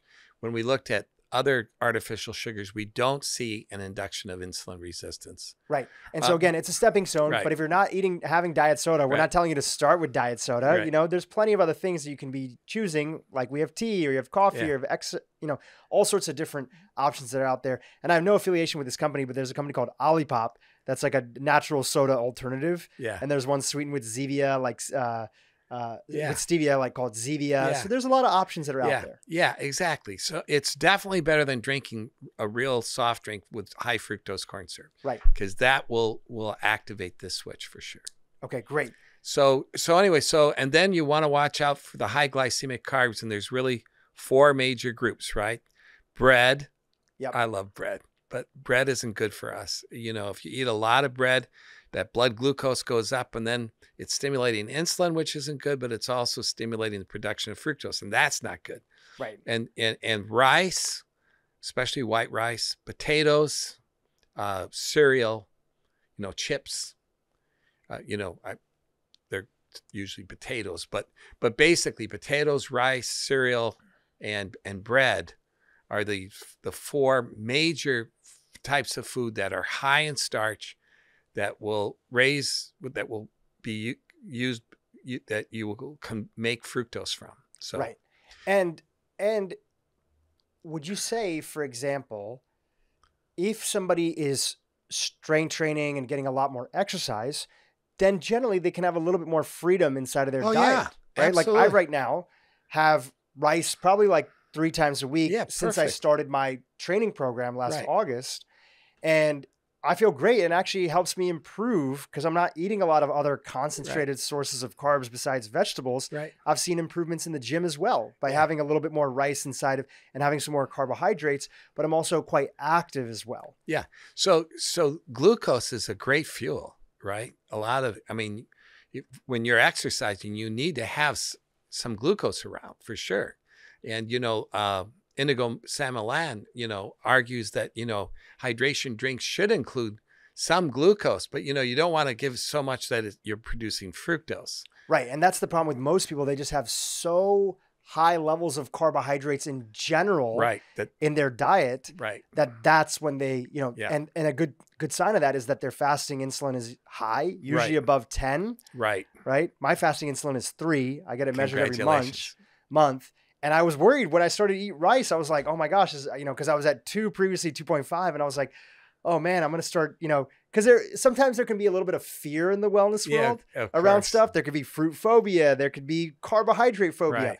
But again, if you're active, if you're generally staying away from processed foods, if you're not drinking Coca-Colas and sodas and other things like that, and you're mostly eating whole foods, you can get away with eating some of these foods, and they can be part of a healthy diet. We shouldn't have phobia around them. Exactly. And even with bread, sorry to interrupt you one more time, is that things like sourdough can be a part of a healthy diet. Yeah.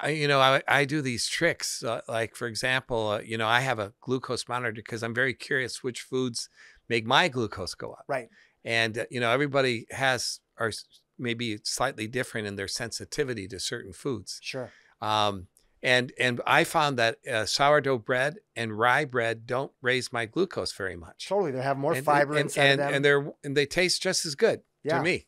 That's great. That's an easy And hack. another one is, if you put like avocado spread over a piece of bread, what it does is it slows the absorption so the glucose doesn't go up as much. Right. And that's the whole idea of these different hacks. Right. And if you translate that, people are going and eating at a restaurant, they serve the bread. Don't skip the bread, but keep it till the end of the meal. Absolutely. Right. That will work. That will work. And then eat your fat, fiber, protein. Right. And then enjoy the bread at the end where it's not going to spike your glucose as much. Exactly. And there's people like, the glucose goddess, Jesse in Chapsby, who's been on this podcast before, who has a bunch of these hacks, that people can follow. No, these are good tricks. White rice, potato, you said white rice, bread. What else was it? White rice, bread, potatoes, cereals. Right. And we're wanting to minimize them. If you are basing your entire diet around all of those, which a lot of people are, they have cereal in the morning, they have French fries from McDonald's or somewhere else. Right. That's why potatoes are one of the most consumed vegetables. It's not because people are eating a bunch of potatoes, they're eating French fries. Right. And then they have bread that's there. Then they have, these soft drinks that are there. And then often they might have, rice and some meat in the evening. So they're getting all of them and their diet is based around that. That's when you have major problems, when your diet is based around these things. And then, we haven't talked about it, but there's some foods that we call umami foods, which, and some of them will raise uric acid more than others. And if you raise uric acid by umami, you can also activate this pathway. Yes. And we published it. So the classic are things like rich shellfish, or like shrimp, lobster, crab. If you eat a lot of that, you can raise your uric acid fairly easily. And what is a lot? Because there's people here that are, because you also mentioned like shrimp. Right, shrimp. If you eat shrimp every day, even though you're not eating a lot of other foods, you can get fat from it. Just because it's going to make you crave and seek out more calories? Well, what it does, it will raise your uric acid, which will, exactly. But the uric acid then, so it's a little bit complicated, but, fructose generates uric acid. Uric acid can cause this oxidative stress and lower the ATP in the cell. If you eat a lot of foods that raise uric acid that are not sugar, you can still suppress the mitochondria. But the biggest way that uric acid works, interestingly, is it amplifies and stimulates more production of fructose from glucose. So it sort of acts like salt.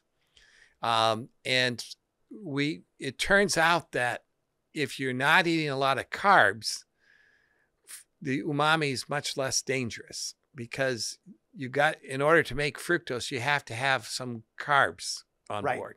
So like if you're on a low carb diet and you're eating a lot of red meat, you're not going to have any problem. Your uric acid may go up, but you're not going to probably get any major problems, as much problems from it as if you had carbs on board. Right. So the through line really here is these umami foods in the context of a high carbohydrate diet. That's right. So it's in the South, especially, Louisiana area. I don't know if it's a Barbecue. stereotype, barbecue, shrimp, other stuff. I mean, for most of them, I would say there's probably, if we did a global study or survey of the top consuming, because you had mackerel on there as well, right? If you look at these seafoods that are there in the countries that probably have the highest concentration of consumption of them, not concentration, consumption, there's probably an inverse relationship with the obesity, right? Because those communities are also not as pervasive on soft drinks, and carbohydrates, salt and sugar and processed foods. Like the amount of seafood that's being consumed in Japan or China or other stuff, their obesity rates are like, 3%, right? Compared to like the 50% 60% that we're dealing with here. Absolutely right. So it seems like maybe the through line is the carbohydrates, the salts inside of the diet, and just the excess calories that people are seeking out because they're having too much fructose. Yeah. It seems like, a high uric acid becomes really a bigger problem when you're on a lot of carbs. When you're on a lot of carbs. Great. Yeah. Okay. And if you are on a low carb diet, interestingly, your uric acid levels may go up just from being on a low carb diet, because you're eating a high protein. So you can bring your uric acid up. But usually it's not a problem. Right. And this is important for people to know, because it's so crazy when people get diagnosed with gout. Yeah. And my dad was diagnosed many years ago, before we kind of were in this whole world and everything. Yeah. And the doctor's telling them, okay, some standard stuff that is true, right? Like avoid, purine type foods, high concentration of yeast. They would say beer, which is true. And you found that through your work, right? You don't want to be having a lot of beer. That's right. Because there's higher purine content inside of there because of the yeast, and that's going to drive uric acid production. Yeah, along with the alcohol. With the alcohol as well. But they didn't talk to him about just the excess carbohydrates or fructose inside the diet. They would say, avoid dry fruit, avoid beer, these other stuff, but they're not understanding because they're not on the up and up on the latest research and science. So if you do have gout, this is important because there's a lot of things that are going to be a bigger bang for the buck for maybe reducing or significantly lowering in your diet. Yeah. Sugar is a big cause. Sugar is a big one. Okay, let's talk about saturated fat. And I want to talk about it because when your book first came out, and there was a lot of people that had you on their podcast, people like myself, I saw a big movement in the plant-based community because they felt that carbohydrates were being demonized for their association and connection with uric acid, and things like fructose were being demonized. But then they would post these memes that would say, well, saturated fat also has this play into this as well. So what are your thoughts about saturated fat and how we should be thinking about it in our diets? Well, it's a really good question. So the very first thing is that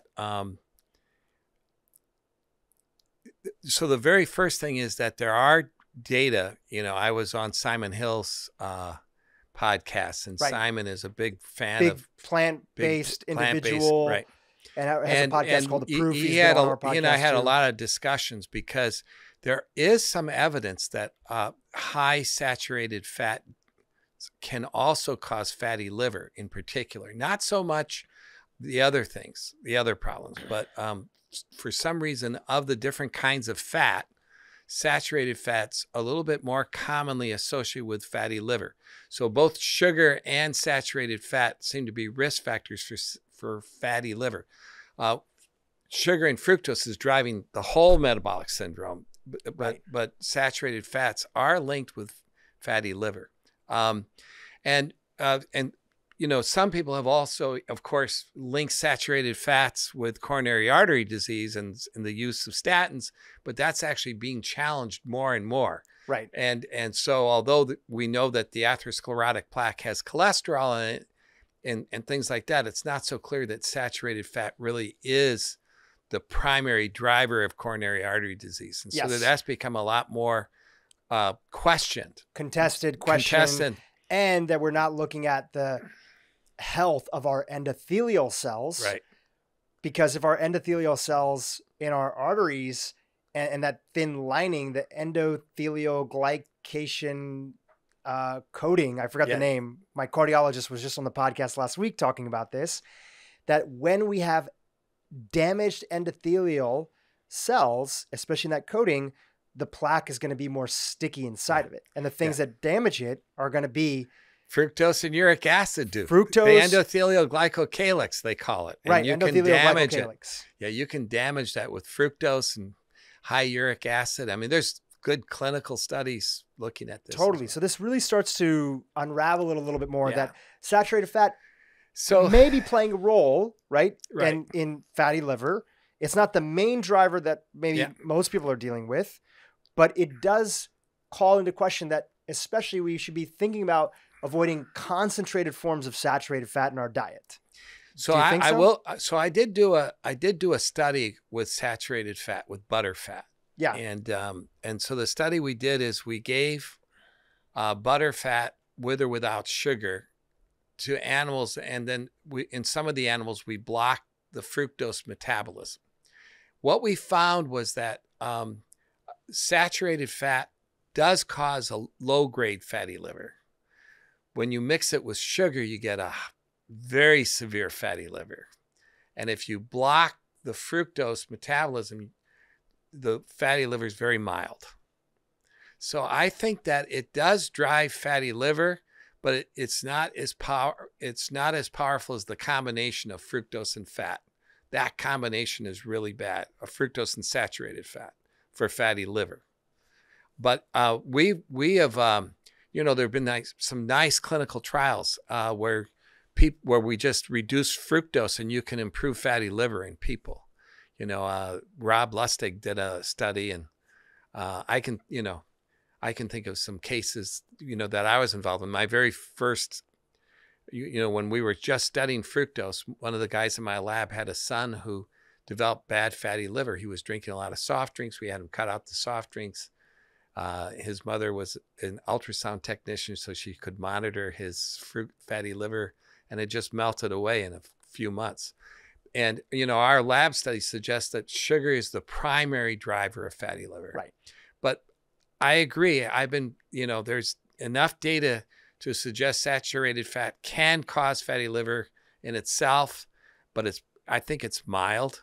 And I think that what really drives fatty liver is the sugar, maybe the sugar with the saturated fat. That combination is bad. Absolutely. And then, now there's some studies that people are concerned about seed oils, which are polyunsaturated fats. And could that be driving the metabolic syndrome? And there's a gentleman named Chris Kenobi who's put together a very nice argument that the seed oils are very important. But personally, I believe that the rise in seed oils correlates a lot with the rise in sugar. Mm-hmm. And, that what's happening is as we become leptin resistance from the fructose, the seed oils, as well as any other type of fat, are just a high energy diet, high energy calories. So yes, they probably are driving obesity a little bit, but it's because we're becoming leptin resistant from the sugar. And you're generally, people aren't going out of their way to consume a ton of seed oils on their own. Exactly. Right? Canola oil, corn oil, sunflower oil. Generally, when you have a lot of those in your diet, it's going to be from highly processed foods, which go to using the precautionary approach in your life, which is that it's probably a good idea to minimize the amount of seed oils that are there, because it's generally going to be associated with having highly processed foods in your diet. There's this other really interesting finding, which is that when you give an animal fructose, they become leptin resistant, which I told you. But when you become leptin resistant, you start desiring fatty foods more. This is from work that's been done by some investigators in England, that if you alter leptin signaling, if you block leptin, one of the side effects is that you stimulate the liking of fat more. So it's part of the survival switch, right?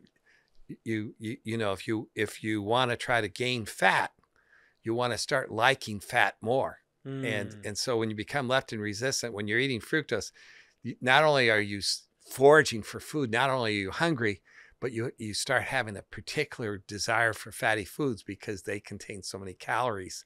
So it's another way to help store the fat. Well, you just described our modern society, Yeah, right? exactly. People are looking around throughout the day, searching for those concentrated forms of carbohydrates. They're drinking their soda, and then they want to go find those M&Ms in the office, right? They want to find the next thing. They want that cake. They want that. And then I feel for individuals because, zooming out, all jokes aside, is that there are genuinely so many people that are out there that feel like, why do I always feel so hungry?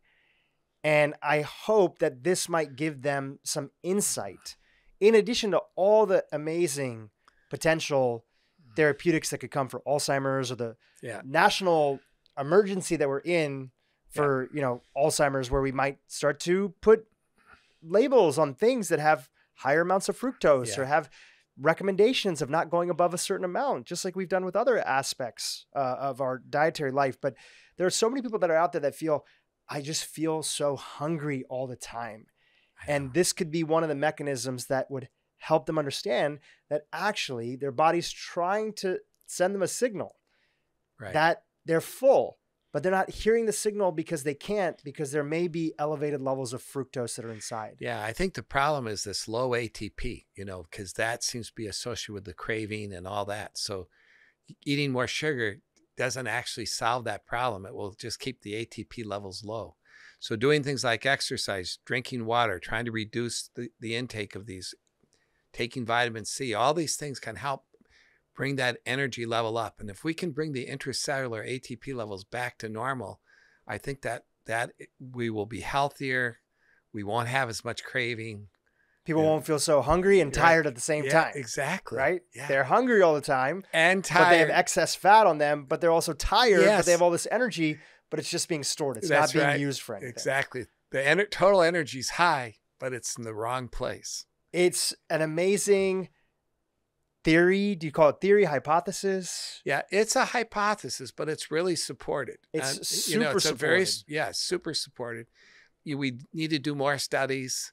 It's not time to say fructose is the cause of Alzheimer's. We're not there yet. It's a hypothesis, but we do know that there's a connection with fructose and obesity. Oh, right. And absolutely. So for anybody who's listening, who's like, should I wait for more studies? It's like, well, because there's a connection between fructose and obesity, why not improve your waistline today?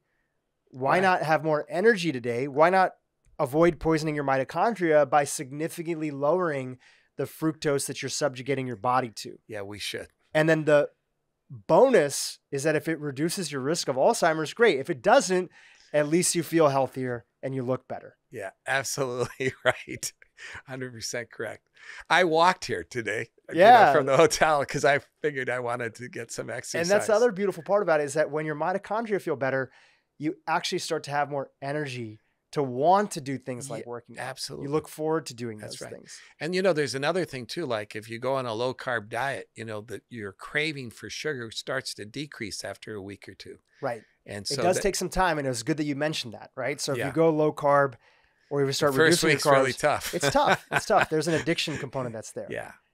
But it's, so I think that there's a lot of positive things that, we should be. What's your highest hope next? You're out there spreading the word, because again, I think that there are some immediate things that people can do, and they can balance it out and say, do I want to start on some of these recommendations? And there doesn't seem like a lot of downside. What's your highest hope from this and putting this hypothesis out there? Well, one of the things that I like about it is, there's a lot of people who have written wonderful things and diets and intermittent fasting and all these great approaches. And, our hypothesis can fit pretty well with what people are seeing. Like why do low carb diets work so well? Why is it that on a low carb diet, you can eat a lot of fat, but not gain weight? Our hypothesis sort of helps to explain that. So one thing is we can explain a lot of the phenomenons, but the other thing is it gives new insights into things like salt, not being so good if you're eating a lot of salt. You need salt if you're exercising, but it's that balance of salt and water. Another area is that it suggests that blocking fructose metabolism could be a great solution as a therapeutic. And there are now several large pharma that are trying to develop inhibitors of fructose.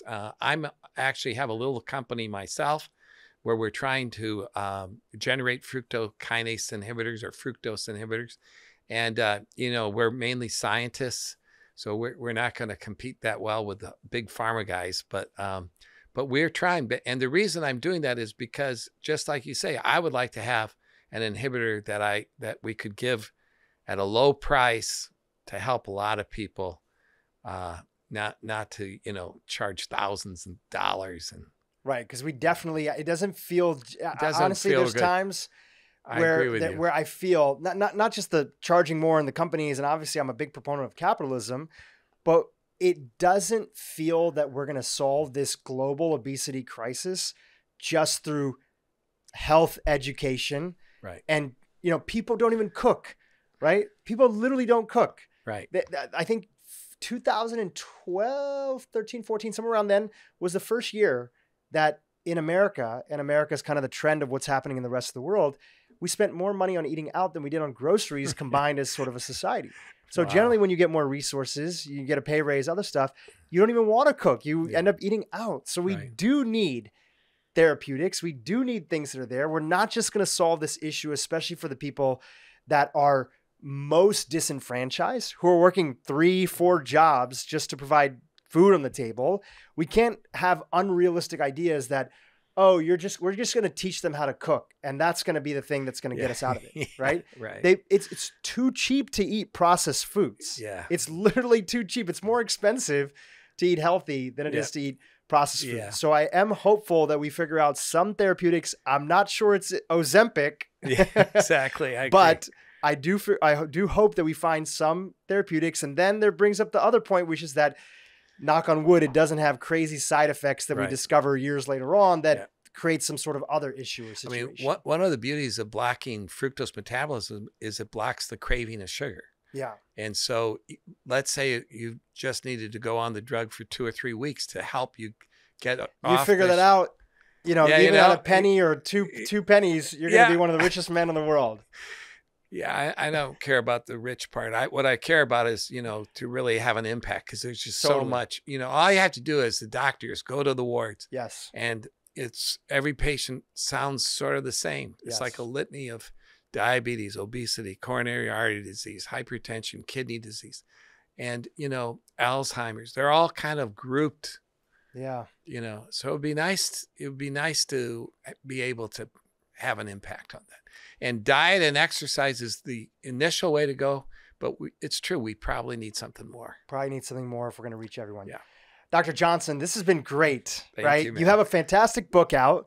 Thank you. Nature Wants Us to Be Fat: The Surprising Science Behind Why We Gain Weight and How to Prevent It and Reverse It. It goes in detail into uric acid, a lot of your research that's there. The Alzheimer's stuff is being built on top of this, but this book was the foundation. So it's a great place. There's a section on Alzheimer's in here. Oh, amazing. Well. So it's a great place. People can pick it up at Amazon, bookstores, etc. We'll have a link to it in the show notes. Thank you. Anywhere else you want to send our audience if they want to follow along with your work and research? Well, I do have a website, drrichardjohnson.com. I put a lot of stuff up there, including some of our recent works. We're